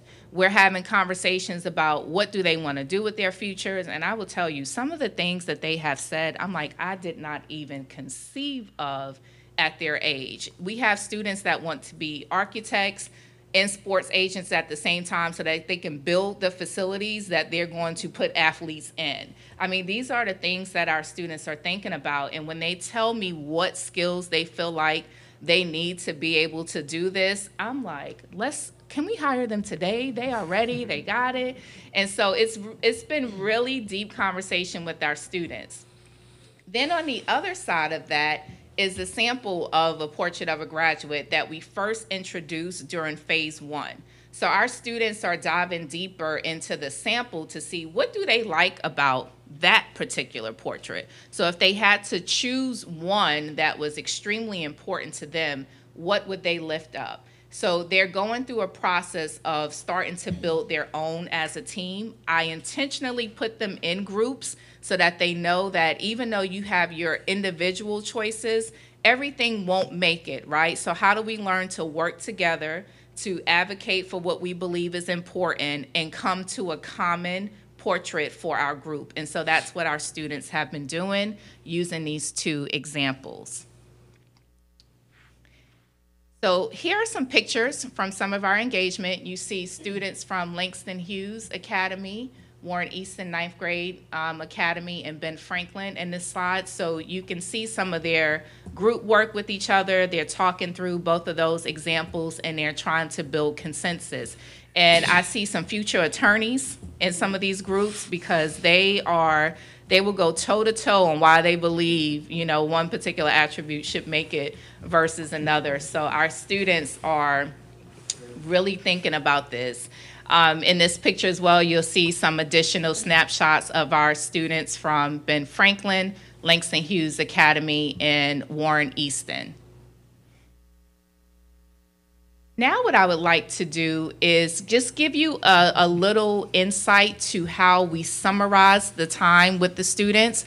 I pull them together in like a small group and I ask them a couple of questions. I want to briefly let you hear from this ending session with Ben Franklin students about what's important to them and why they think the portrait of a graduate would be good for our district.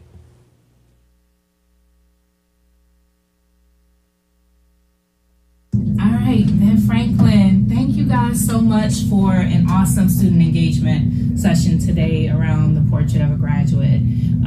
It was really exciting to see you all work together to build consensus around the attributes that you feel like are most important to student success in school and what you think is most important for students no matter which path they choose when they graduate from high school. So outstanding work today. Now that we know a little bit more about the portrait of a graduate, why do you think that's something that's important for us as a school system, as a school district? Why is it important for us to have a portrait of a graduate? I think a portrait of a graduate kind of like lays down a silhouette for like what a student can follow like past high school, and it gives them some example about what type of attributes they'll need past high school, no matter like what path they take, whether they decide to like go to college, whether they decide to kind of like figure out themselves on their own. They need something to like aspire to, and different goals like perseverance and like collaboration, things like that help that person to form themselves no matter like what path they take after high school. Yeah, I just want to continue off of that. It sets sort of like the expectation that students will need and look forward to, like in college. These are like ideal steps that you need to do whatever you want to accomplish, whatever that may be. But it's more of like, oh, instead of academically, oh, I need to learn this, this, and this. It's like generally like over everything, seeing some key steps and like important things that you need to know before advancing to the next step in life. Good. So now I want to ask you, and when you answer, say your name and your grade, right? When you answer, so we know who's represented. After looking at the portrait of a graduate attributes that we studied today, which one was most important to you and why? So share your name and your grade. I'll start.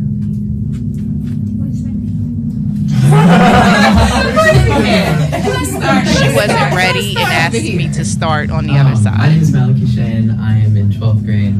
And I believe the most important one was skilled communicators. I think that's what it was. And I believe this was like the most important one because as you go on to like later stages of life, you have to learn to like communicate with your peers effectively. In jobs, you're always working with other people, and to do that like the most efficient way possible and in the friendliest way possible. It's best to like be able to like develop these skills now, so then when you go on later, you'll have these. My name is Austin Obuefi, and I'm a senior, and I think my favorite one was persevering achievers, because I don't believe that you have to be like naturally smart or gifted, but like if you just work hard and persevere, you can achieve any goal that you want. So. My name's Jonathan Burge, and I'm a 9th grader. And one attribute that really stuck out to me was civic engagers. And I had said pretty much exactly this back in the room, but I really think that, I mean, as a person, there's only so much change that I can personally affect in my life. But if I can inspire others to affect change, then the scope of my effect on change is really broadened. And I think That's very important. So you guys get the gist of what's happening here. So they each go around to say what's most important to them. For every group that we meet with, we've been able to capture these sessions with them. And I want to thank our social media manager, Rashida Williams, who travels with me to all these videos. She's taking the pictures. She's right there. She's taking the pictures.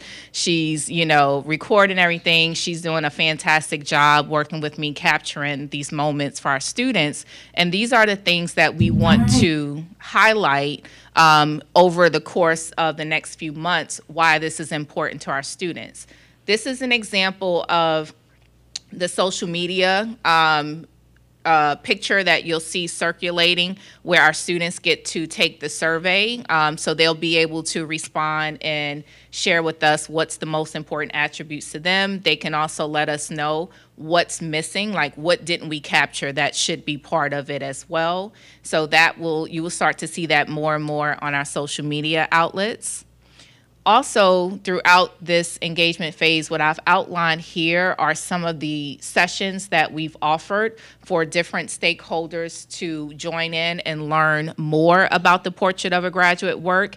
And it also gives them the opportunity to take the survey at the end of that engagement, so if they haven't already done so. What I really want to draw attention to is where it says external design team members. So that meeting is tomorrow, and we sent out roughly 50 invitations to external partners across the city to be part of the external design team.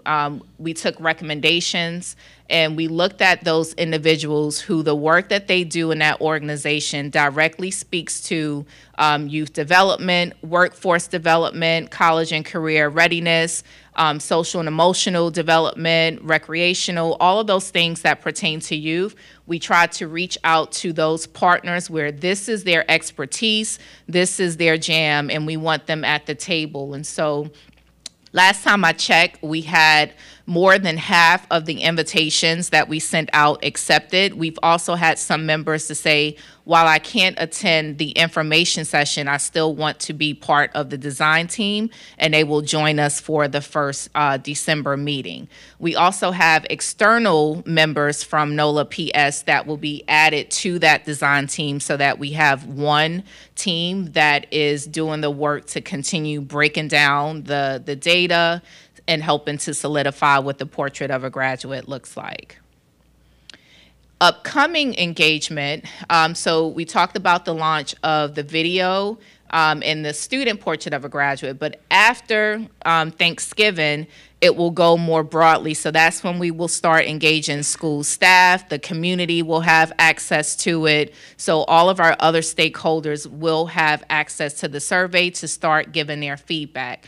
We also plan with our teachers via the teacher advisory and some work that we're doing in partnership with NSNO with teachers to do the deeper work of what does this look like by grade band. So when we're talking about pre-K 2, 3, 5, 6, 8, 9, 12, to have teachers at the table to identify those I can statements for each of the attributes. So that work, the depth of that work is a little later, and it comes with once we've identified what the attributes are. So this is the second half of our engagement that you can look forward to.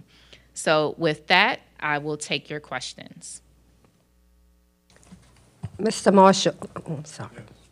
Certainly. Are you a part of that external design team? I have not, no, I'm not at this point in time, but I intend to be, yes. I just saw all of the different organizations within the city involved, and I was just wondering if we had representation. Not at this time. And that's just a sample. But we certainly will. Right, and that is a sample representation. That list is not exhaustive of all the invitations that we sent out. As part of in our, our board, you are welcome to be part of anything that that we're doing with this work. So yes, you all will have the invites, and any of you can be part of it. It's not just reserved to any board members. So all of you can be engaged in this throughout any process. But in terms of invitations, those are external to the district, and so that's who that went to. To that, would you please give us the entire schedule, time, place, et cetera, so if any of the board members would like to, Absolutely. Participate, they can? Absolutely. Okay, thank you. Yep. How's the I'm sorry. No, please. Please. I was just wondering about participation from the schools.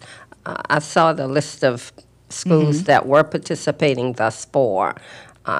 We have some that's a little hesitant of joining this wonderful committee. So it's the choice of school leaders. They all are given an invitation at the end of the information session to see if they want to be part of the design team, if that makes sense. Some have chosen, like, I don't want to be part of the design team, but I want to continue to be engaged in some capacity. So just because school leaders or school administrators are not part of the design team, that doesn't mean that they won't be engaged. So some prefer to just respond to surveys to continue to receive the updates. That list is just for external organizations that are not under the NOLA PS umbrella. So that's not reflective of some of the school leaders who have said that they would like to be part of it, the design team, if that makes sense.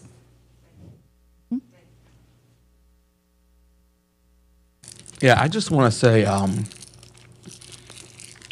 thank you to my colleague, Mr. Marshall. This has been a long time coming. I didn't have no gray hairs when you started this discussion 5 years ago. I have several now. And, I just want to acknowledge that. And a new baby. This is so true. That, this is such a, for the new administration to, I think, champion this work and to reinforce some of the things that you've been saying in data is the right thing. And so I'm just very grateful to the new administration, but I'm largely grateful to my colleague for trying to get us on the right track around this work. And I think our young people said it best in that video about why this is important as well. And so, sometimes, Nolan has been yelling at us about this for a while, and I think out of the mouths of babes, right? So thank you, dear brother. Thank you. Yes, please, go ahead. Yeah, also, I really appreciate the model that y'all are using to develop a total community engagement towards a process for this kind of strategic design. And I just think it's brilliant and definitely replicable and something that ought to hopefully gain attention from others as to the proper way to do it. I haven't been a high school teacher, in this case at Ben Franklin. I know that when you ask them, they will tell you, and they are a very good source to go to. So I really love the respect for the students throughout the city. Also, the process shows that it warms my heart to see that engagement and that they are, in turn, participating. And to see that kind of buy-in from the schools and the school leaders is a wonderful thing to see so far. And I hope that this kind of participation continues. This has been marvelous. Yeah, absolutely. Thank you. And if you guys already haven't done so, we did share the survey with you all via board update. So if you haven't had an opportunity to take the survey, please make sure that you also include your voice in the survey and that you're able to outline those traits that are also important to you, lending itself to your personal experience and what you feel like our students also need to be ready for. So please also complete that for yourselves as well. Yes. I was also going to start with a thank you to Board Member Marshall, but first I have to say, Mr. Ashley, some of us would love to have gray hairs instead of hairs that fall out. But Mr. Marshall, thank you again for all your work here. I know you have pushed this for many, many years, and we're excited for it to get off the ground. And Dr. Fulmore, to you, thank you for all of the work that you've put in on this thus far. It is extensive. It is broad, it is deep, it is really exciting to see, and I'm excited to see where we end up. To our schools who are listening or watching right now, I just would encourage you to deeply engage in this process. because you're given very many opportunities. And so I want to make sure that you engage in this process. And when you bring your students to the table, make sure you're bringing a wide range of students to this discussion, and not just the elected representatives, not just those who are academically successful. Make sure that you're including students from all walks of life, from all student populations, to be a part of this, because it should be a conversation that includes everybody. So again, Dr. Fulmer, thank you so much for your work. This is very impressive, and I can't wait to see where we go from here. Absolutely, thank you. Other questions? Any other questions, comments? All right. Thank you. Thank you very much, Dr. Fulmore. As I stated when you first made your first presentation, I really respect your organizational skills and everything that you put into this. You come with a certain level of experience and expertise in this area that is sorely needed to get this job done, and I appreciate it. Thank you very much. Thank you.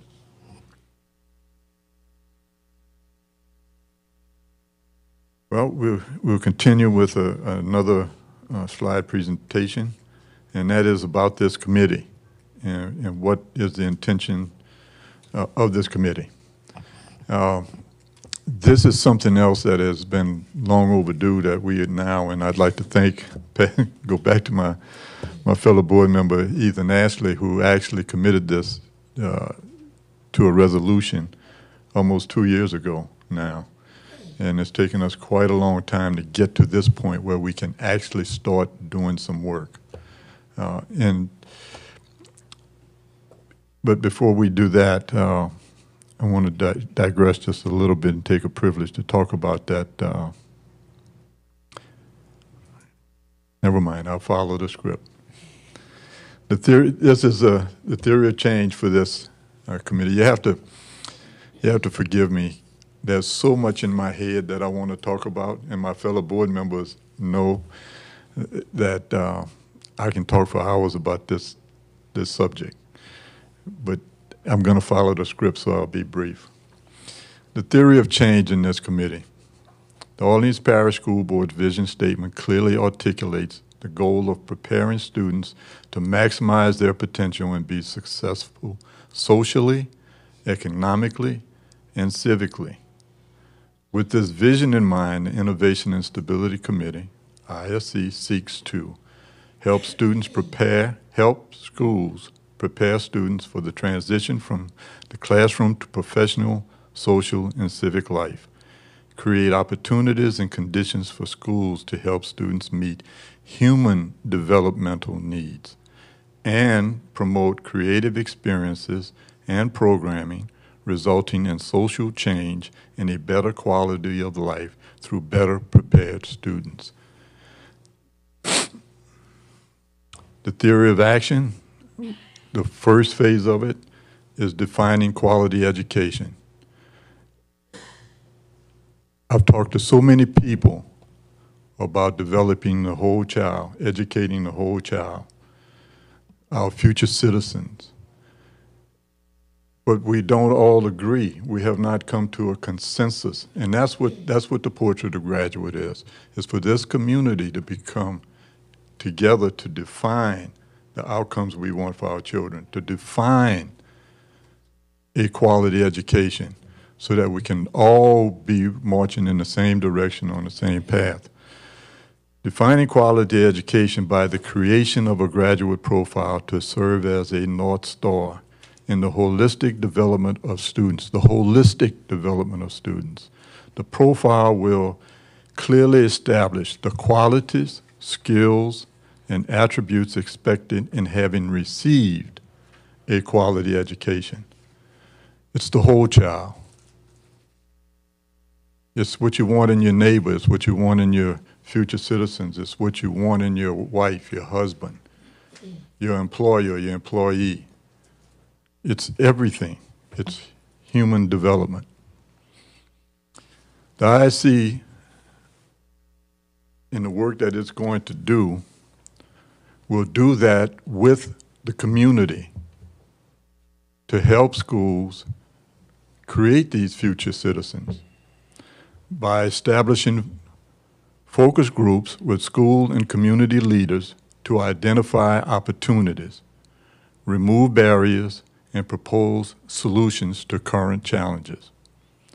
Seek government grant and philanthropic funding to obtain the resources necessary for existing and future initiatives. Encourage, organize, and facilitate caregivers and community involvement to support students and schools.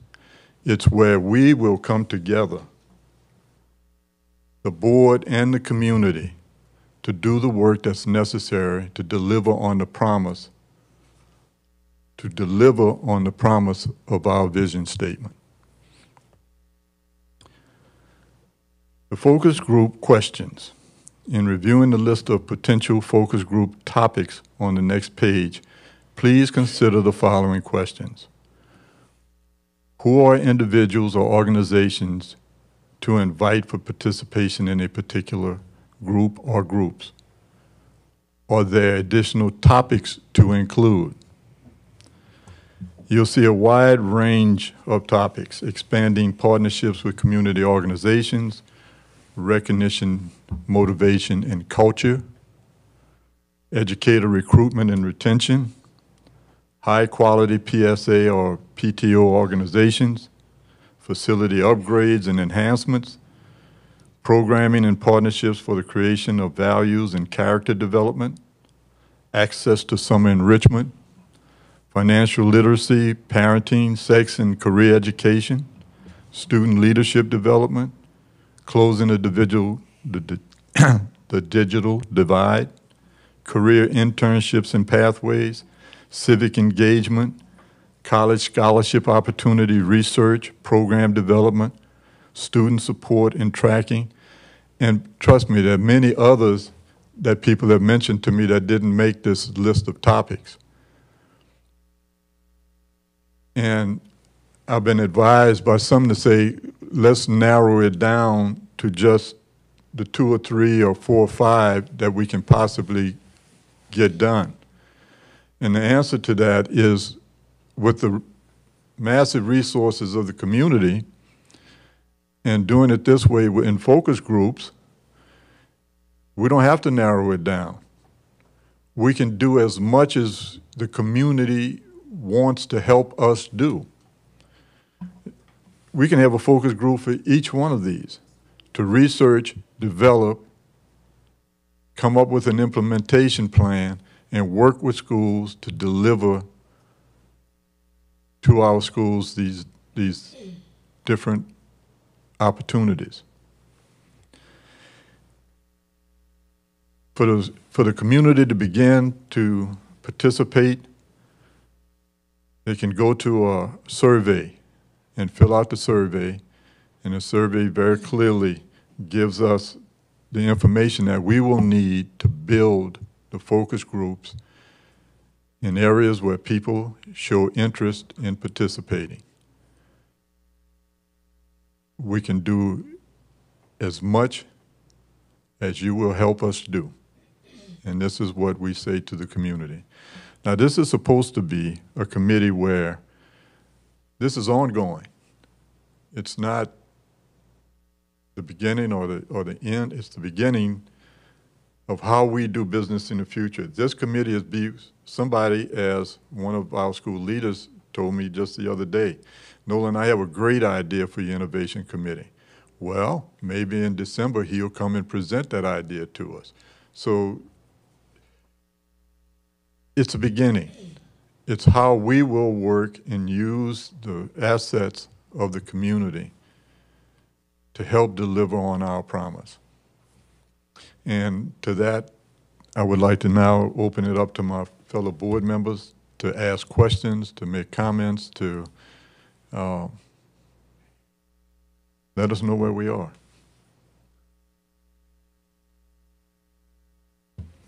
Hold on, I know you've got several. Yeah, I've got I'm your plant. I've got a question here. So one of the questions you asked is, are there additional topics to include? My first question is can you give a little bit more information on this second one that's listed, the recognition, motivation, and culture? What do you mean by that so that we can? Well, focus on I'll the- give you an example of what could be discussed as a topic in this area, okay? You know, Troy Duhan gives a car away, right? Every year to seniors. So in conversation with him, I said, how can we have greater impact? Because the two things we need students to do, right? The two things, show up and do their best, right? So with that, that's a motivation tool for seniors to show up. If you show up, you have the possibility of winning a car. So how do we expand on that, right? So there are national organizations like the Johnston's Corporation with the Renaissance Program and things like that, that address recognition and motivation, right? So a focus group could be about how do we work with schools to incentivize kids to show up at every grade level, right? It's where we come together to begin to discuss these things in a very robust manner in which we can then go out and if necessary, get businesses to participate and contribute, right? Like Troy is already talking to NASA and the Advocate of how they could do something at the 10th grade, 11th grade, right? So but that's an example of what we can do there. And when you address recognition and motivation, you also do it with your teachers, you do it with your staff, your volunteers. You look at all of those things when you talk about recognition, motivation, and culture. You know, how do you bring people to the school and work with them to build the kind of culture where the things that you really want are important. So, and yes, Dr. Batista.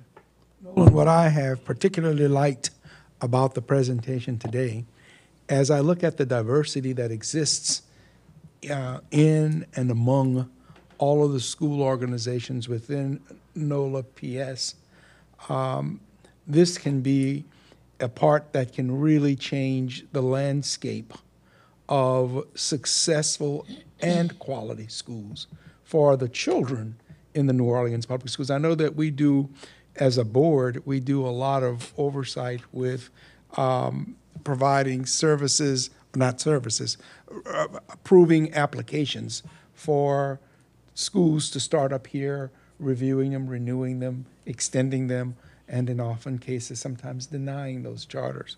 But if we look at what's the glue that's going to help us make a quality school, it's going to be to get the people who are our products.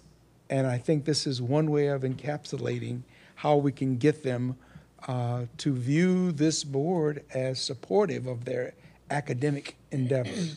So I'm pleased that you had the foresight and the stick-to-itiveness, because I understand it's been a long, arduous trail that you forged, but it's certainly something that's worth the time and the effort that it has taken for us to get to this point. So I want to commend you. Yeah, let me, I'm gonna jump in here. So I think if I look at the Innovation and Stability Committee will, number 2 under there says, it's number 2. It says establish focus groups with school and community leaders. It sort of feels like this is, and I'd love the superintendent to tell me if this is right. It sounds like a solution circle is what I believe it to be. But I've been hearing about the solution circles. I think it was brought up earlier by the assistant superintendent, which I really appreciate. I think we like solution circles. I think those are good things. Yeah, so it's not quite a solution circle. The difference, though, is that with the solution circles, we come with the problem based on the feedback that we've gotten over the course of the ABC tours. So that would be the main difference, whereas the focus groups will be more exploratory, and maybe they will result in a solution circle. Okay, listen, all right, listen, we might need a point 2 to that to get to the solution circle. The other thing that I'll just say, and I think I will agree with those who've probably stated that we should focus in on 1 to 3 things.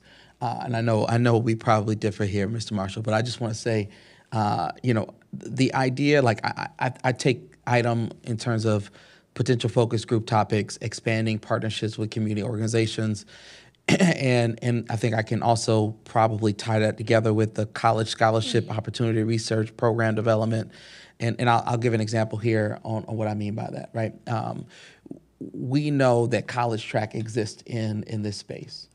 They are not known by every high school, and every high school counselor, doesn't have relationship with college track. They should, because that's an opportunity of, there's a lot of opportunities there for monies. And so what can we do to make sure we put that type of organization in partnership with those high schools in a way that, is streamlined? And maybe the real question is, what can we do to make sure that organizations like those are put in front of schools in a thoughtful way and streamlined way, right? I oftentimes also think about, I think that is something that our schools don't need to spend time thinking about. They just need to go and experience them. And maybe we figure out organizationally how to rank those organizations and put them in different categories of interest and support. So then if you're a school and you say, well, we need to really, ramp up our opportunities around scholarships, you're like, well, let's go see what the district has in this area around this stuff. So I just say that there's opportunities here, but if we focus on all 10 of these things, I think it'll be difficult to, for us as a committee to be, dogmatic and clear and really get to a deep-rooted answer on some of these things over the course of our time together. And so, like, when I think about next year, I want to be able to say the committee worked on these issues this year. We have some answers. We may not have answers on all things, but I'd love to see us get to pointed things. But it doesn't mean that we don't continue to take on and house issues. But I personally would like to see us focus in on 1 to 3 items. Okay, Katie. I think it may be more of an issue of just prioritization. And I think if you take a look at the survey that is up here, the questions are sort of what are your interests? Here are the focus groups that we've identified. What are you interested in? And it's possible that will bubble up through this engagement with the public is like, what is the priority? We don't have to just focus on a couple because we think they're the most interesting, right? Maybe it's just a matter of prioritizing the list and getting started with what there seems to be some coalescence around. Just a thought. Yes, Ms. Seniors. Yeah, and what I like most is the involvement and engagement of our students from the beginning. They're in at the floor up. Usually it's driven down to them. So they're partners already, and the engagement was extremely high with them. And I just feel that will be carried over as students take this back to their individual buildings. And I see us developing a wonderful portrait of a graduate. So thank you. Kudos to you. Right. And, of course, the staff. Thank you. Yeah, and actually, Member Bodwin was getting to what I was thinking as well, which is if we see, in a sense, a collective community effort, which is one thing I like most about it, as Ms. Keems was just talking about, like engaging the students themselves, for example, teachers, administrators, so forth, and we appreciate a bottom-up, then depending on our process, because to your point, at some point we've got to decide what we're going to put some attention to. Depending on our process, though, when do we begin to limit? And if maybe now we let things bubble up, we find out what is really the idea, the broad communication. I think sometimes students and others can surprise us and set us in a different direction and wake us up. So if for now we are throwing a wide net, but understanding that at some point we do need to to get to a decision of what exactly we'll do. And so I do think that we can do this, especially with survey results and so forth. But look, I had one question. I found interesting, encourage, organize, facilitate caregivers, community involvement. Do we have any thoughts so far as to what that might look like? Number 4, ISC will encourage, organize, and facilitate caregiver and community involvement to support students in schools. Like what we've been doing, or are there other things envisioned? Again, you know, this is not, this committee was formed out of a need for the board to have these kinds of conversations, right? Because the structure of our committees don't generally give us the opportunity to have these open public discussions about what's important, what do we want to do, how do we want to go about moving this district forward, right? And I'll say to the board that we're not limited by the 7 of us. We're limited in our decision-making authority to how we spend our money and how we direct our superintendent as to what is important, right? So if you want to pick 2 or 3 things out of this to say we're going to fund those things, or we're going to task the superintendent to accomplish those things, then that's how we limit ourselves as a board. But if you take any one of these things, and we can get somebody like the people from College Track to maybe chair that focus group on college scholarships, right? And then get some other people to join that have some expertise or some information that they can contribute, and let them research and develop an implementation plan for us, right? It's not that we're going 7 are going to try to do all of these things, because there's no way. Student leadership development, right?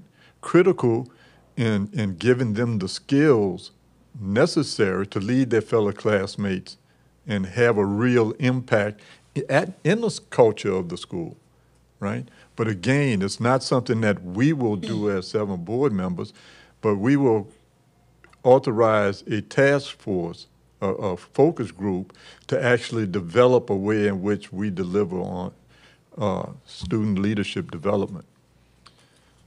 That's the concept. Not that we're going to try to do this as 7 board members. We're gonna excite, organize, and get the community to step up to the plate to begin to do some of these things that we aren't doing in our schools that we should be doing. Yeah, and thank you. And especially just to elaborate with the ISC theory of change, the numbers 2 through 4, I think set about a really important culture as to how we approach this, and I like the way these are laid out.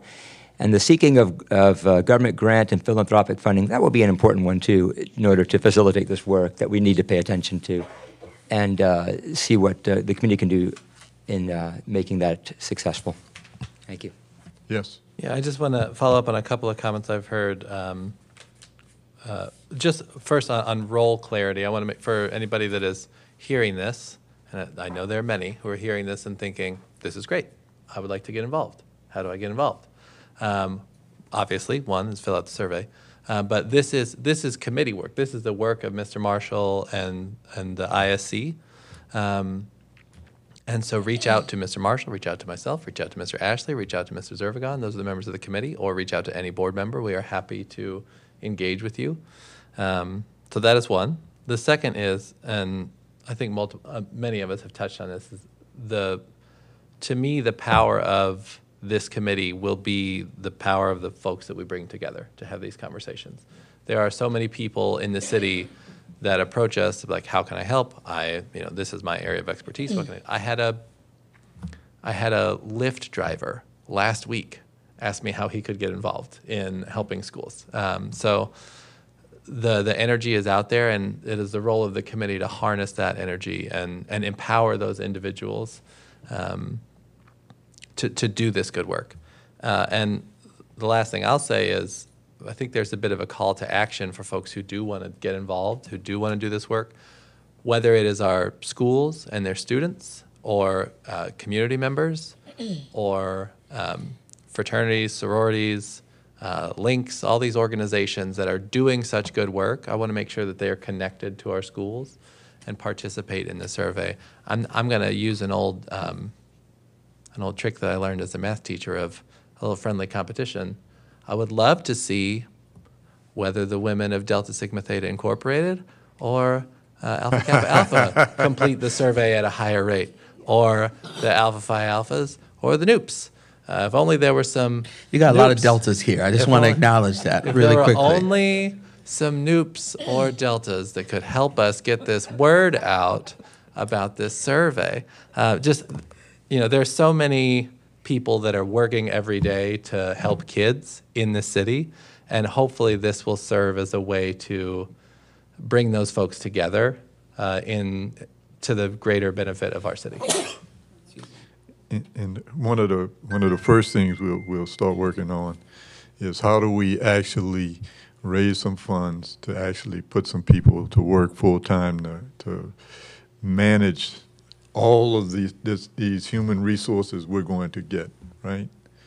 How do we manage all of this and keep it all functioning and focused in the right direction? So, yeah, now the work can begin. Yeah, Thank you. I think I just want to make sure because I think we are thinking about this the right way. I will tell you, looking at the theory of change, the last two bullets make sense to me. The first one, I probably feel a little like we got to figure that one out. In terms of help schools. What does that look like in terms of help schools? We know that there's autonomy in schools. We understand there's contracts and things like that. We just got to be very clear about what that looks like and feels like.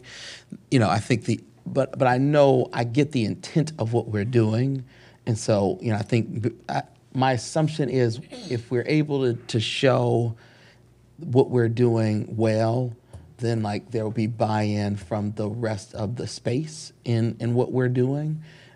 But in no shape or form are we, trying to be dictators about the thing, but really creating better, more innovative, more opportunities, more access, so that folks, and do it on their behalf, right? On behalf of, so that there are, less resources being used around this stuff. And then I think the other aspect of it is our administration, right? When we talk about grants and management and all that stuff, I think about Stewart. I think about, what that's going to look like internally, about making sure that our administration is able to do this work because they are tasked with doing the work in that way, not us in that way. Meaning, our committee exists for vision setting and creating and making sure that we're doing the right things, but making sure that we are thinking about ways that we're raising this money, and then what does that look like for the administration is really important. So I know we're thinking about that. I think the first thing is being able to identify what it looks like and actually do it and get a pilot going around the work to be able to showcase and get further buy-in from community in that way. Yes, Dr. Fulmore.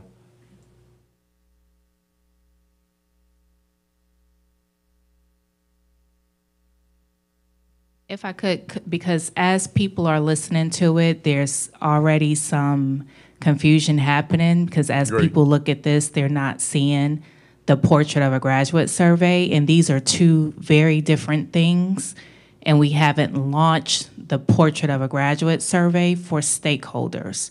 The survey for students will be out, but this particular survey that our viewers may be hearing about will not include the Portrait of a Graduate information that you heard me presenting about. So as questions are coming in and they're not seeing that content, please know that the stakeholder survey for the Portrait of a Graduate will come out after Thanksgiving break. So as people are trying to respond and locate this particular survey, it is not the one that I reference in terms of the stakeholder one, so you will not see that one advertised at this time. Thank you, Dr. Fulmore. If I could, I'll just extend that same challenge for the Portrait of a Graduate survey as well when it is sent out. And I know that people have a lot of thoughts on how to help this district, and I'm excited they have multiple opportunities to do that. Any more comments or questions or anything? I thank my fellow board members for the participation, and I look forward to doing this work. Looking forward. Thank you very much. And I'd like to turn it back over to our President, Parker. Thank you so much, Mr. Marshall. We're now moving on to item 8.1, the 2023 board meeting calendar. It is recommended that the Orleans Parish School Board adopt the proposed board meeting calendar for the 2023 calendar year. May I have a motion to move item 8.1 to the full board? Yes, so moved. I've got a motion from Mr. Zervigon. Is there a second? Second. Second from Mr. Marshall. Is there any public comment on this issue? Any board comment? All right, it's been moved and seconded. All those in favor say aye. Aye. Any opposed? That will move to the full board. We are now moving on to our Legal and Legislative Committee, and so I will turn it over to Vice President Zervigon. All right, welcome to the last committee of the day, Legal Legislative. We have one item that was actually discussed earlier. Action item 9.1, Second Amendment to Charter Operating Agreement with Latham Schools, the Dolores Taylor Author School for Young Men.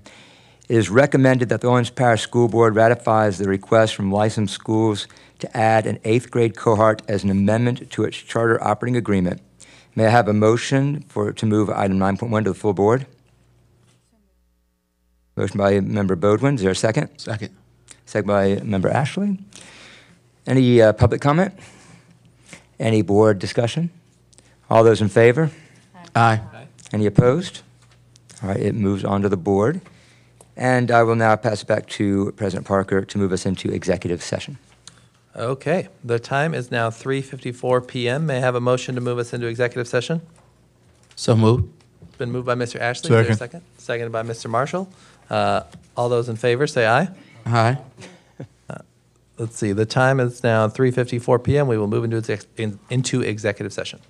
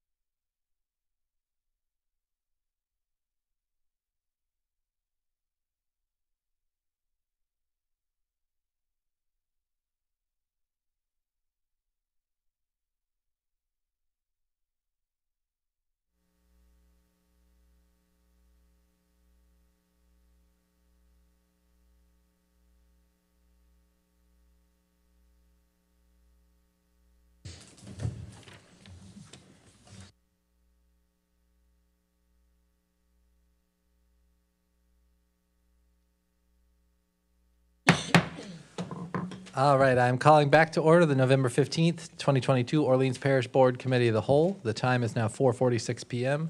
May I have a roll call, please? Mr. Parker, Present. Mr. Zervigon, Present.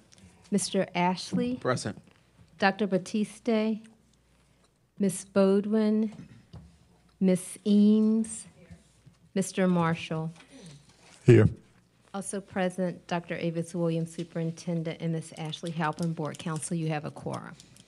Wonderful. Thank you so much, Ms. Brown. I'm now going to yield to our Board Counsel to report on matters held in executive session. Thank you. During executive session, the board held a discussion of an attorney-client privilege matter pursuant to Louisiana Revised Statute 42:17A10 and the Louisiana Code of Evidence Article 506. Related to item 10.1, there is no recommended action. The board also held a discussion of a lawsuit in re DF, State of Louisiana Division of Administrative Law, docket number 2022-7761-DOE-IDEA, agency log number 23-H-11, administrative due process proceeding. And the board held a discussion of the lawsuit captioned Orleans Parish School Board versus Woodrow Wilson Construction, LLC, and Hanover Insurance Company, Civil District Court for the Parish of Orleans, 2016-12346, construction litigation. Moving now to the action items. Action item 10.2. It is recommended that the Orleans Parish School Board ratify the settlement of this matter as recommended by its legal counsel. May I have a motion to move item 10.2 to the full board? So moved. Second.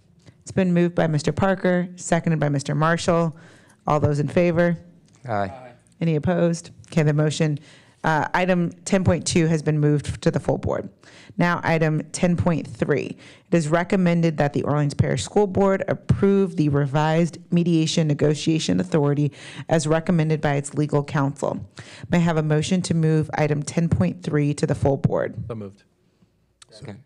It's been moved by President Parker, seconded by Mr. Zervigon. All those in favor? Aye. Aye. Any opposed? Okay, item 10.3 has been moved to the full board. Thank you, President Parker. All right, wonderful. Thank you so much. We're now moving to item 11.1. There are no further items on the agenda. May I have a motion to adjourn? So move. It's been moved by Mr. Marshall, seconded by Mr. Ashley, both of whom apparently have places to be. All those in favor say aye. Aye. Any opposed? The time is now 4:49 p.m. This meeting is adjourned.